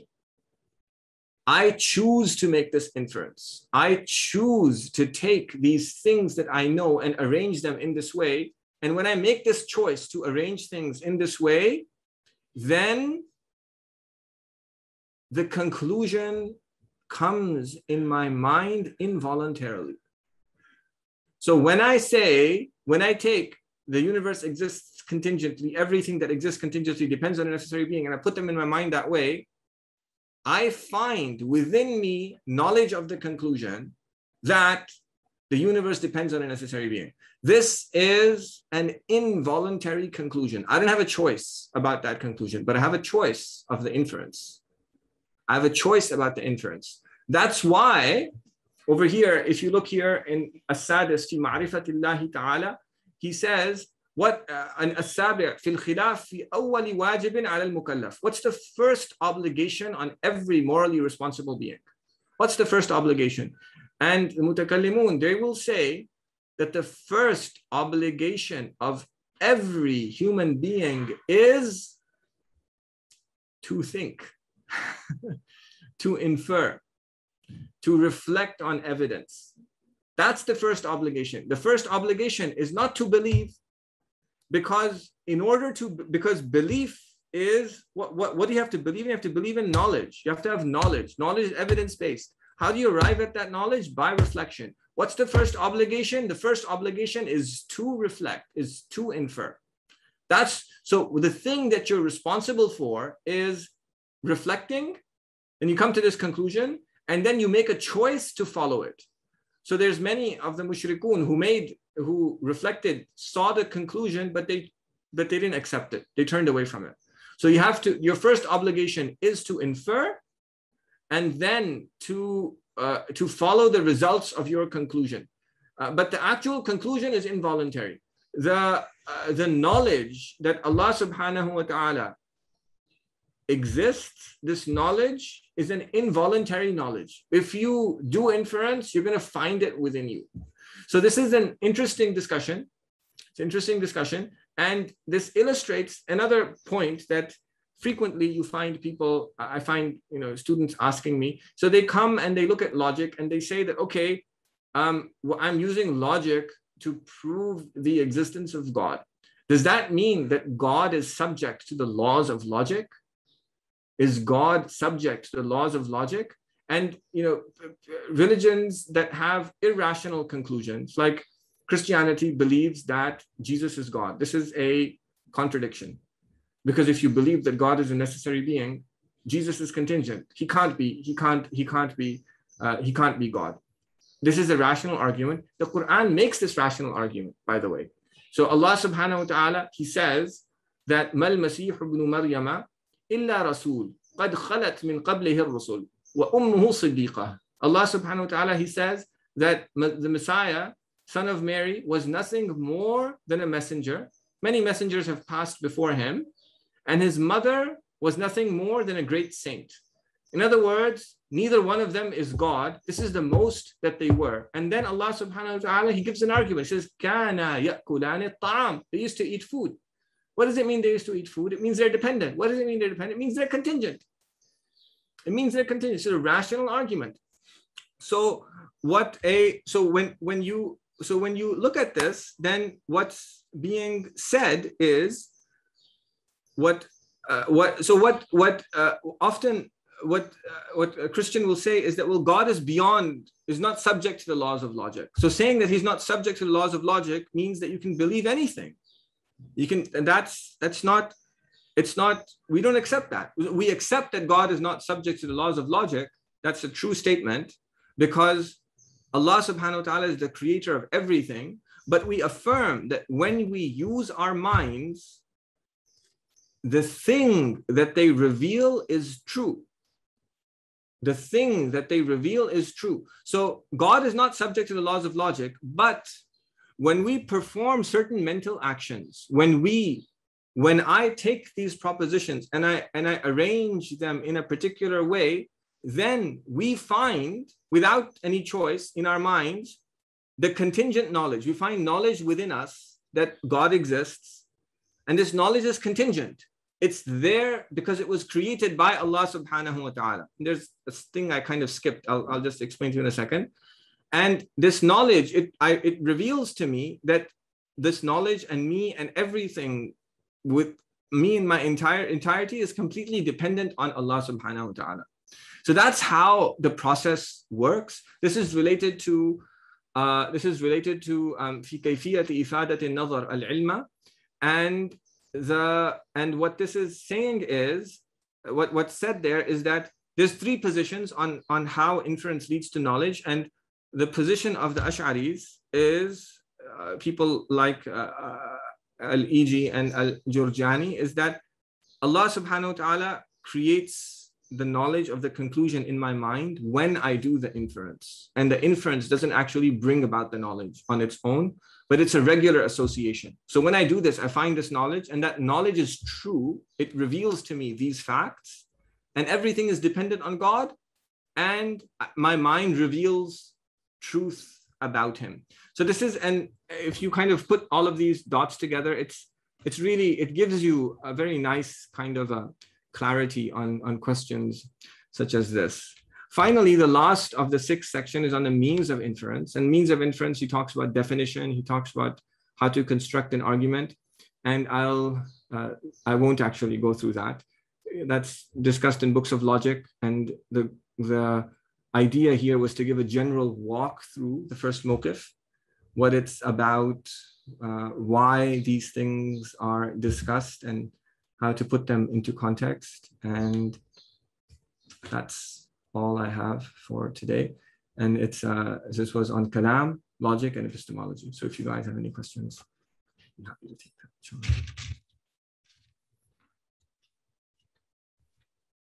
Jazakumullahu khairan.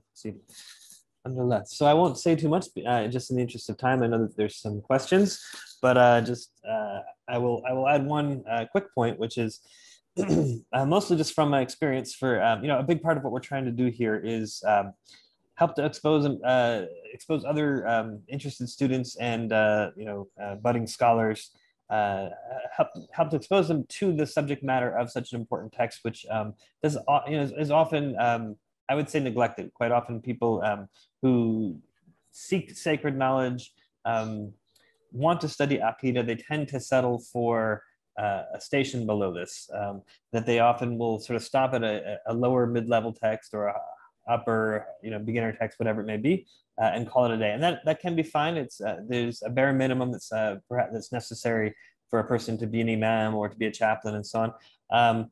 But often there's a sense that one has completed their training when they've gone through a commentary on an introductory text like Jawharat al-Tawheed, for example.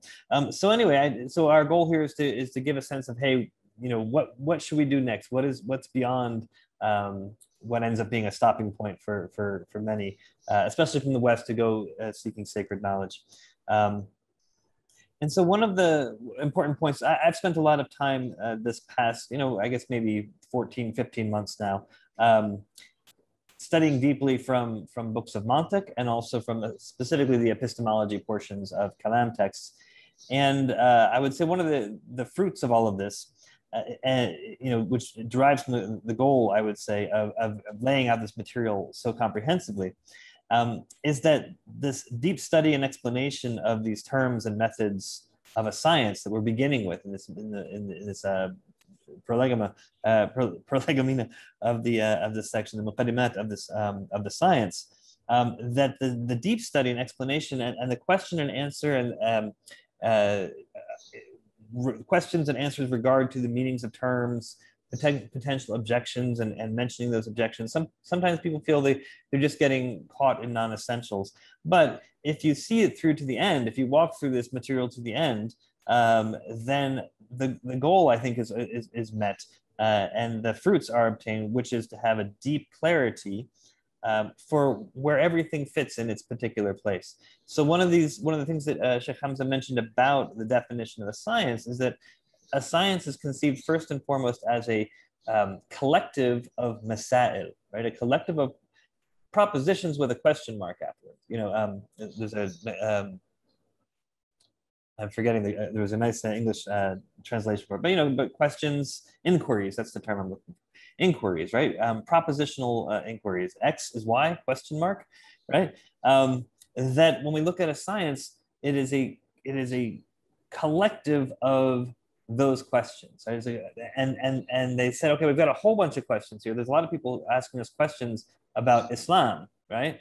And then what the scholars have done is they've parsed those questions out and said, well, there's a subject matter here. There's a unifying principle, a jihatul wahda, that is connected to this set of questions, which leads us to the mawdu' al-ilm, the subject matter of the science, that distinguishes it from the subject matter of other sciences, right? So fiqh and fiqh and kalam are different sciences because the subject matter is different. The fiqh is asking questions about human actions, and kalam is asking questions about things known and believed. But there's also a min haythiyya, there's also a perspective, from a particular angle. Sometimes two different sciences share the same subject matter, but the angle from which they approach them is different, right? So the subject matter of medicine is the body with regard to sickness and health. But for a bodybuilder, for example, the subject matter of their science might be the body, but from the perspective of strength training, for example, right? To just use two sciences I know nothing about. But in any, but anyway, the min haythiyya, this sort of perspective or this regard from which the subject matter is addressed, further clarifies and places that these masail are in this place, and these masail, these questions, these inquiries are in this pile, and each one of them will then have an aim, will have a set of tools, methods for answering these questions. So in any case, that deep study, for example, of even just a concept like the jihatul wahda, which is that unifying principle that leads us to the subject matter when we're talking about essential points, and the jihatul wahda al-aradiyya that leads us to the aim of the science, the unifying principle of external non-essential aspects, leads us to the aim of the science. We start to know what it is we're studying and why we're studying it, right? Which are essential questions that students ask. Like, why do we have to study this stuff, teach? right? This is the thing that we hear often when we get a little bit deeper. So in any case, what one has from this deep study is even of the muqaddimat of the sort of preliminary science or the preliminary introductory chapters of the science, is to have deep clarity of what it is we're studying, why we're studying it, how we're studying it, and how to put the pieces together so that we're not, especially in a matter as important as this, that we're not just doing a sort of taqleed, even in the narration of kalam, which often also is a problematic occurrence, that people study the aqli sciences as if they're naqli sciences, that they just narrate, well, Imam Bajuri says this, Imam so-and-so says this, and that's the answer to your question, without necessarily being able to demonstrate how that answer was arrived at and how one can arrive at similar answers themselves. So jazakumullahu khairan, those are my comments. I don't want to say anything more so that we can have some time for the Q&A. I'll pass the mic over to you and take it from there.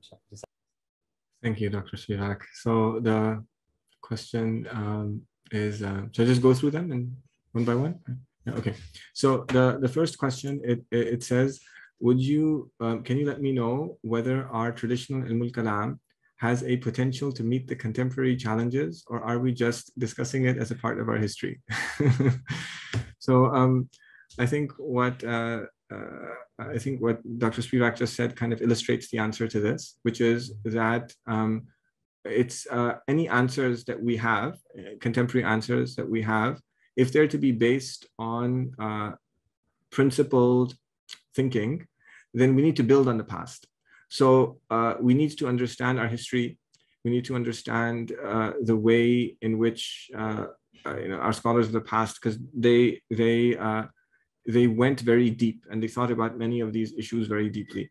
But the goal is that you're not studying it just as a historical artifact, but you're studying it so that you can understand it and have an ability to prove these kinds of propositions true, so that when there is a proposition or an argument that goes against a religious belief that you have today, you have the basic tools and the way of thinking to respond to them in a contemporary way. So so we need the history. We also need some contemporary application. This is a good question. Zacchaeus asks, he said, is non-inferential knowledge the same as a priori knowledge? And the answer to that is no, it's not the same. Non-inferential knowledge is not the same as a priori knowledge. So a priori knowledge, a priori, a posteriori, this is Kantian distinction. So Kant, his quest was for, he said that a priori knowledge is all just contained within the terms, and it doesn't talk about the real world. And a posteriori knowledge, it talks about the real world. So the search is for a synthetic a priori proposition. So he defined this problem, and then it's become a problem in Western philosophy ever since. So we have synthetic a priori knowledge, and the mutakallimun, they talked about it, right? So when I look at the universe and I see that it's contingent, this knowledge is not a priori, it's a posteriori. When I look at the universe, and I see that it's contingent without inference, but it's not a priori, it's a posteriori. A priori is before sense perception of the world. A posteriori is after sense perception of the world. So non-inferential knowledge is not, a priori knowledge would be one kind of non-inferential knowledge, but there are other kinds of non-inferential knowledge that are not a priori, according to the model of the mutakallimun. How do the late mutakallimun deal with questions of epistemological skepticism? Imam Maturidi, for example, uses arguments of circularity to deconstruct skeptical arguments. Yeah, there is a long section in these books, in the Mawaqif. I just skipped all of it. and epistemological skepticism. I don't think it would be very different from the way that I don't think it would be very different from the way that that it's dealt with by modern philosophers. And so the problem with somebody who refuses to believe in non-inferential knowledge, the problem is that you have no common ground with them. So you basically, what you do is, the process is that you show that an internal inconsistency between the positions that they hold and their own philosophical skepticism. So philosophical skepticism, it will ultimately result in their own inability to have any knowledge, even the knowledge of philosophical skepticism. There's other ways that they would say as well. It's basically you illustrate to somebody that that what you are saying, you don't really believe it yourself. Could you clarify the notion of inference claimed by the scientific method in the realm of tajribiyat, and how it differs from the inference expressed by ilm nazari? So tajribiyat. So tajribiyat is I observe that fire burns, and then I observe fire, I observe burning. I observe fire, I observe burning. I observe fire, I observe burning. Then I conclude that there is a relation between fire and burning. This is tajribi knowledge. So this tajribi knowledge that I have, it's non-inferential, because what I mean by inferential knowledge is knowledge in which I make a deductive inference. So I start with a proposition and I say that all A is B, all B is C, therefore all A is C. This is deductive inference. Or if A then B, A therefore B, if A then B, not B, therefore not A. So these are all in modus polens, modus tollens, these are inference. So if these particular kinds of inference are not involved in arriving at a conclusion, then the mutakallimun, they'll call this non-inferential knowledge, even though you might actually have to do something to come to that knowledge. And so they'll, in the Mawaqif and the Hawashi, they'll say that some of the non-inferential knowledge is kasbi, and some of it is ghair kasbi. Kasbi means you need to acquire it. You need to do something to acquire it. Ghair kasbi, you don't need to do anything to acquire it. It's just there within you. So in their categorization of non-inferential knowledge, you have some is kasbi, some is ghair kasbi, and tajribiyat are kasbi. But also, just as a comment, the main scientific knowledge is not tajribiyat. The main kind of scientific knowledge is hadsiyat. That's where real, tajribiyat is simple, but the real advances of science, they've come through modeling, construction of models. You take all of these observations, you put them together, you plug things in, it's hads. Hads is the real, and hads, it can give you certainty, it can give you zan as well. Abu Muhammad asks, does non-inferential knowledge include fitra, axiomatic principles, and first-hand experiential knowledge?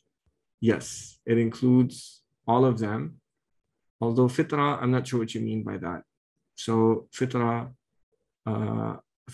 technically, according to this ulama, is the capacity to know. It's not the capacity to know. It refers to the fact that it's the capacity for knowledge, and it's also the fact that a particular conclusion, it fits with your psychological makeup. But it's not actually,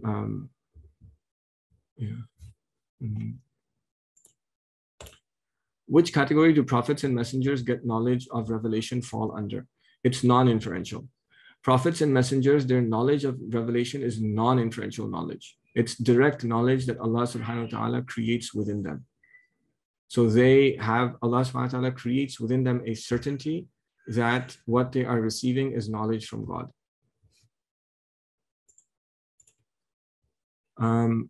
Question, does the term aqli have nothing to do with the mind, but rather relates to non-inferential knowledge? Would it be correct to say that the term aqli has to do with what is logical or rationally necessary, like the laws of logic, example, principle of non-contradiction, something is contradictory or not, etc.?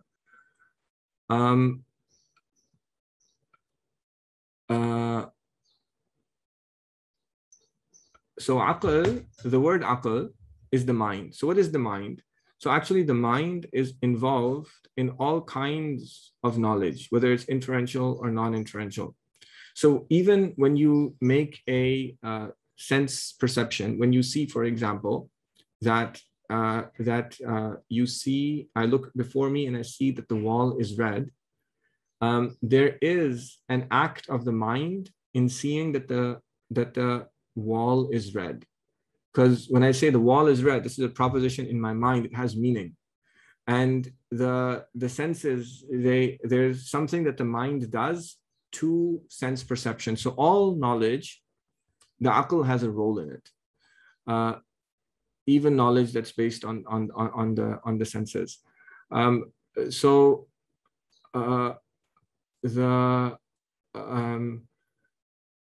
Yeah, so I mean, we have to see the context in which aqli is used, and then I can give you like a more precise answer.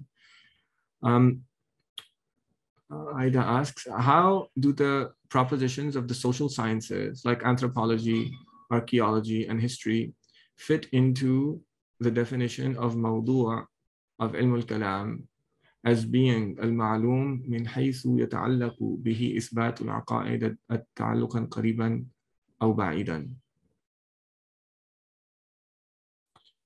So let's take archaeology. So archaeology, it reveals information about the past. So you can dig up the remains of the civilization of ancient Egypt, and you can come to a rational conclusion that the pharaoh that's mentioned in the Quran was Ramses II. I have an online lecture on this, Miracle of the Pharaoh in the Quran. You can Google it and see it. It's on the Basira channel. And then you can compare what the Quran says about the pharaoh with things that we've discovered through archaeological evidence. So now archaeology has a role in the historical miracle. It's miraculously accurate, unlike the Bible, which is riddled with contradictions. And there are statements that are made that the Prophet ﷺ could not have known except and through revelation. So now archaeology this is a relation that it holds to al-Kalam, because it is now a means to establish the genuineness of the messengerhood of the Prophet ﷺ. This is in the positive sense. In the negative sense, there might be some kind of an archaeological find that conflicts with a historical statement that's made in the Quran. And if that's the case, then it needs to be investigated, and you need to show why the Quran is still true, even though archaeological evidence seems to go against it. So archaeological evidence, this is one way in which it would enter into the science of Kalam. So if you wanted to, a modern updated science of Kalam, it would include things like carbon dating and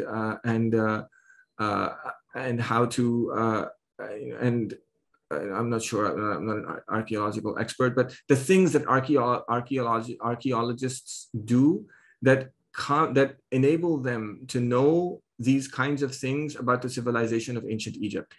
So that when you make the statement that Ramses II is the pharaoh that's mentioned in the Quran, this is an evidence-based statement that you make, and you can prove that it's true.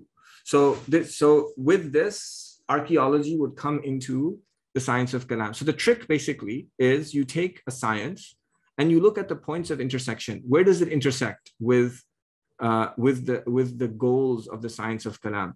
So maybe the things that there's previous ancient peoples in Hawaii, and you dig up archaeological evidence that they used to worship God, and they believed in a man called Noah whose ark drowned in a flood, which I think is actually true, something like that. So this is now, again, it fits with the general narrative of the Quran and this idea of Noah's flood, and it would fit in some way. But if there's some kind of an archaeological finding, it says that in the ancient civilization of the Amazon rainforest, they made pottery with a different kind of clay than anywhere else in the world. This archaeological finding has no relation to anything that is in the Quran and the Sunnah establishing the truth or falsehood of religious beliefs. So this would not find its place in archaeology related to Kalam. Same thing with the other sciences. So it would be, so there is now why do human beings, so in anthropology, why does the institution of marriage exist in human societies? So in anthropology, there will be an explanation that's given for the existence of marriage in human societies. But marriage is something that exists because Allah subhanahu wa ta'ala forbade relations between the sexes, between two people, same sex, other sex, whatever, unless it is marriage between a man and a woman. So now when I come to this fact, this now has a relation to some kind of an anthropological explanation for the reason why the science of marriage, why the phenomenon of marriage exists, and their anthropological explanation might conflict with what is said here. So how do you make sense of that in the light of Kalam? What happens when you do this is that the science itself changes as well. So the science of anthropology will change in light of Kalam. The science of archaeology will change in the light of Kalam, because if you do anthropology in light of Kalam, what would it look like? It would look very different. If you did archaeology in the light of Kalam, it would look different. So what needs to happen is that first, these sciences, they come into Kalam, and then Kalam spills over into them, and then they change. And that's what happened with all of the sciences that existed in the time of the Mutakallimun, and that's what needs to happen now. And Kalam is the first step towards doing that. Ran said Hadsiyat are from the categories of non-inferential knowledge. Hadsiyat is equivalent to objective reasoning. Then my questions are: number one, can we have probabilistic and non-probabilistic, non-inferential knowledge, as objective reasoning is generally assumed to be non-certain? Yes. So we have probabilistic and certain non-inferential knowledge. And so there's a kind of objective reasoning that we would hold gives you certainty, not just probability. Now, most of the scientific conclusions are probabilistic, but there's a kind of hads that happens in the context of Kalam, such as the hads that the Quran is miraculously eloquent, that gives you certainty. So, but that's why I said that you have to look at these in the context of how they relate to forming the conclusions of Kalam. When you look at them in the context of doing science, they're all going to be probabilistic. That's the context in which abductive reasoning was described by Peirce and others. But in the context of Kalam, there's a different use that's put to it. So it's important to see why the philosophers are defining these things. And so we would say that there's probabilistic and certain knowledge. Does non-inferential knowledge incorporate hidden reasoning? Yes, it does. So there's a kind of non-inferential knowledge where they say it is they call it just that. They say fitriya, qiyas, fitri or something. It means like the reasoning happens subconsciously, subconsciously inferred premises. So I presume that's what you mean. And they mentioned that. Mustafa says, I'm involved in the Islamic schooling sector in Australia. I was wondering what will be the building blocks, foundational knowledge needed with youth in preparation to study Kalam. So I have a course I teach on Basira. It's called Why Islam is True. That's where you'd begin. If you're interested about that, you can maybe email me or email info@basiraeducation.org. So that's actually, I designed a course specifically to do that for high school students. Arafat asks, Muslim magicians have mentioned other types of knowledge as well. For example, ilm-huduri, qadim wa hadith, ilm-husuli, qadim wa hadith. Why is it absent in al-Mawaqif? I didn't tell you everything. I just took some snippets from here and there to construct a picture. But there's a lot more that's in there. I'm sure ilm-huduri, husuli is going to be there. The difference between qadim and hadith is also there. But this wasn't a comprehensive discussion of this, but it's meant to motivate people to delve into texts like this in greater detail. Are the mabadi al-ashara, series 1, of a discipline derived from the works of the peripatetic philosophers?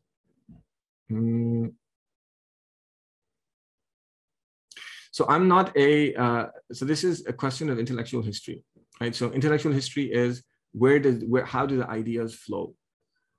And this is something that an academic will do, and it's useful, but it's not my expertise. And I think the training of a mutakallim and a traditional Muslim scholar is just to view propositions as being, you look at the evidence and you evaluate whether or not it's true. So mabadi al-ashara,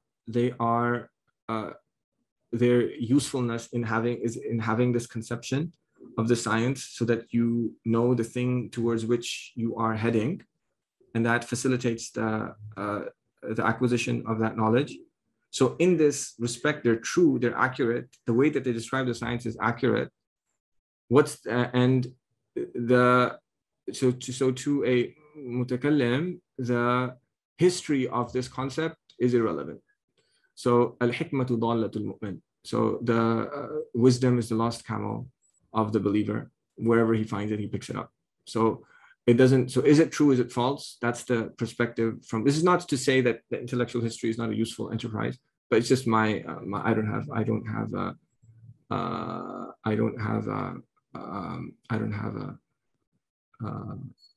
have knowledge of that.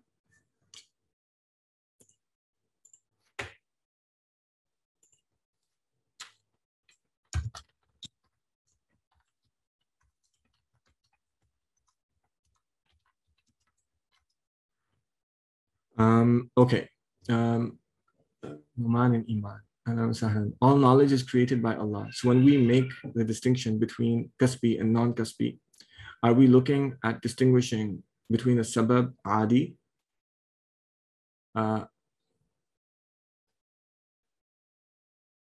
Yes. So if it's kasbi, it means it has a sabab. If it's non-kasbi, it means it doesn't have a sabab. It's just created. So there's certain kinds of knowledge that we have that's non-kasbi. Knowledge that the whole is greater than the part is non-kasbi. But other kinds, they're kasbi. There's a sabab that you have to do in order for this knowledge to normally come into existence in our minds.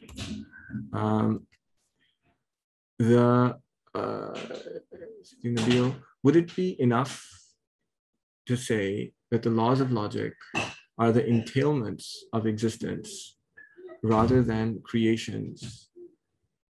So the disagreements amongst logicians on some things is because some are less intelligent than others, and not because logic or the intellect itself is flawed.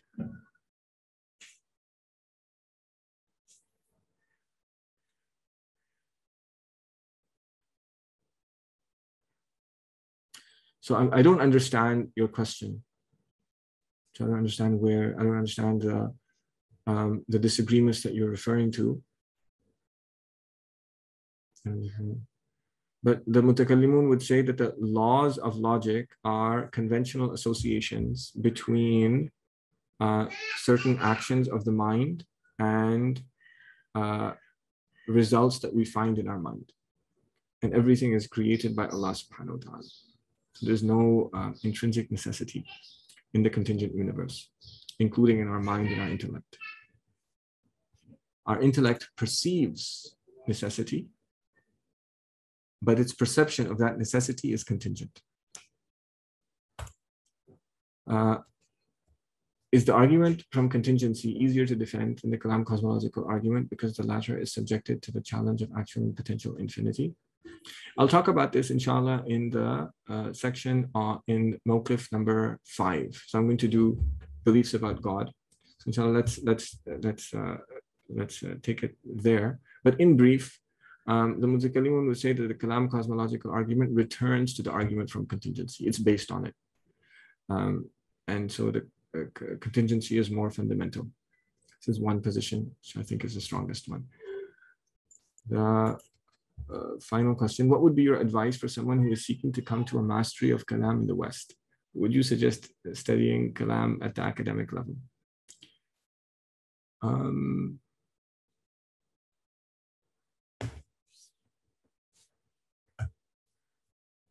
Don't know.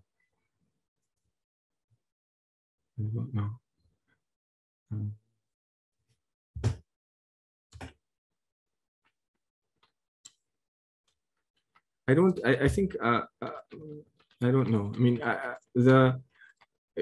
in order to understand Kalam, you have to study it with somebody who does Kalam and sees it for what it is, namely that it's something that proves the foundational beliefs of Islam true.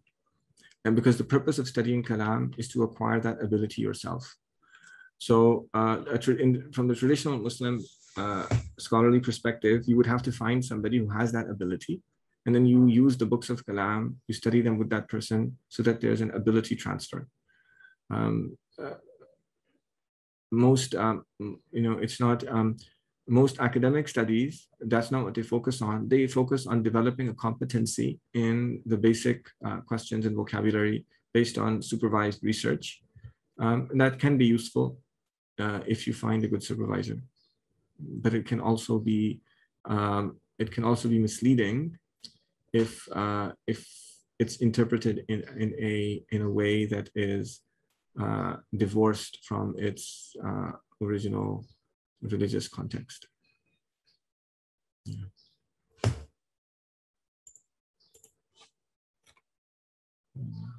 Any questions? Anything else?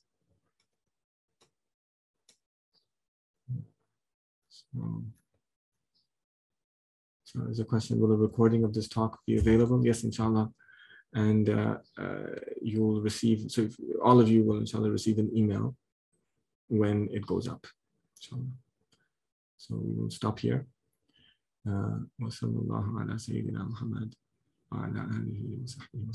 you all for attending. Assalamu alaikum wa rahmatullahi wa barakatuh.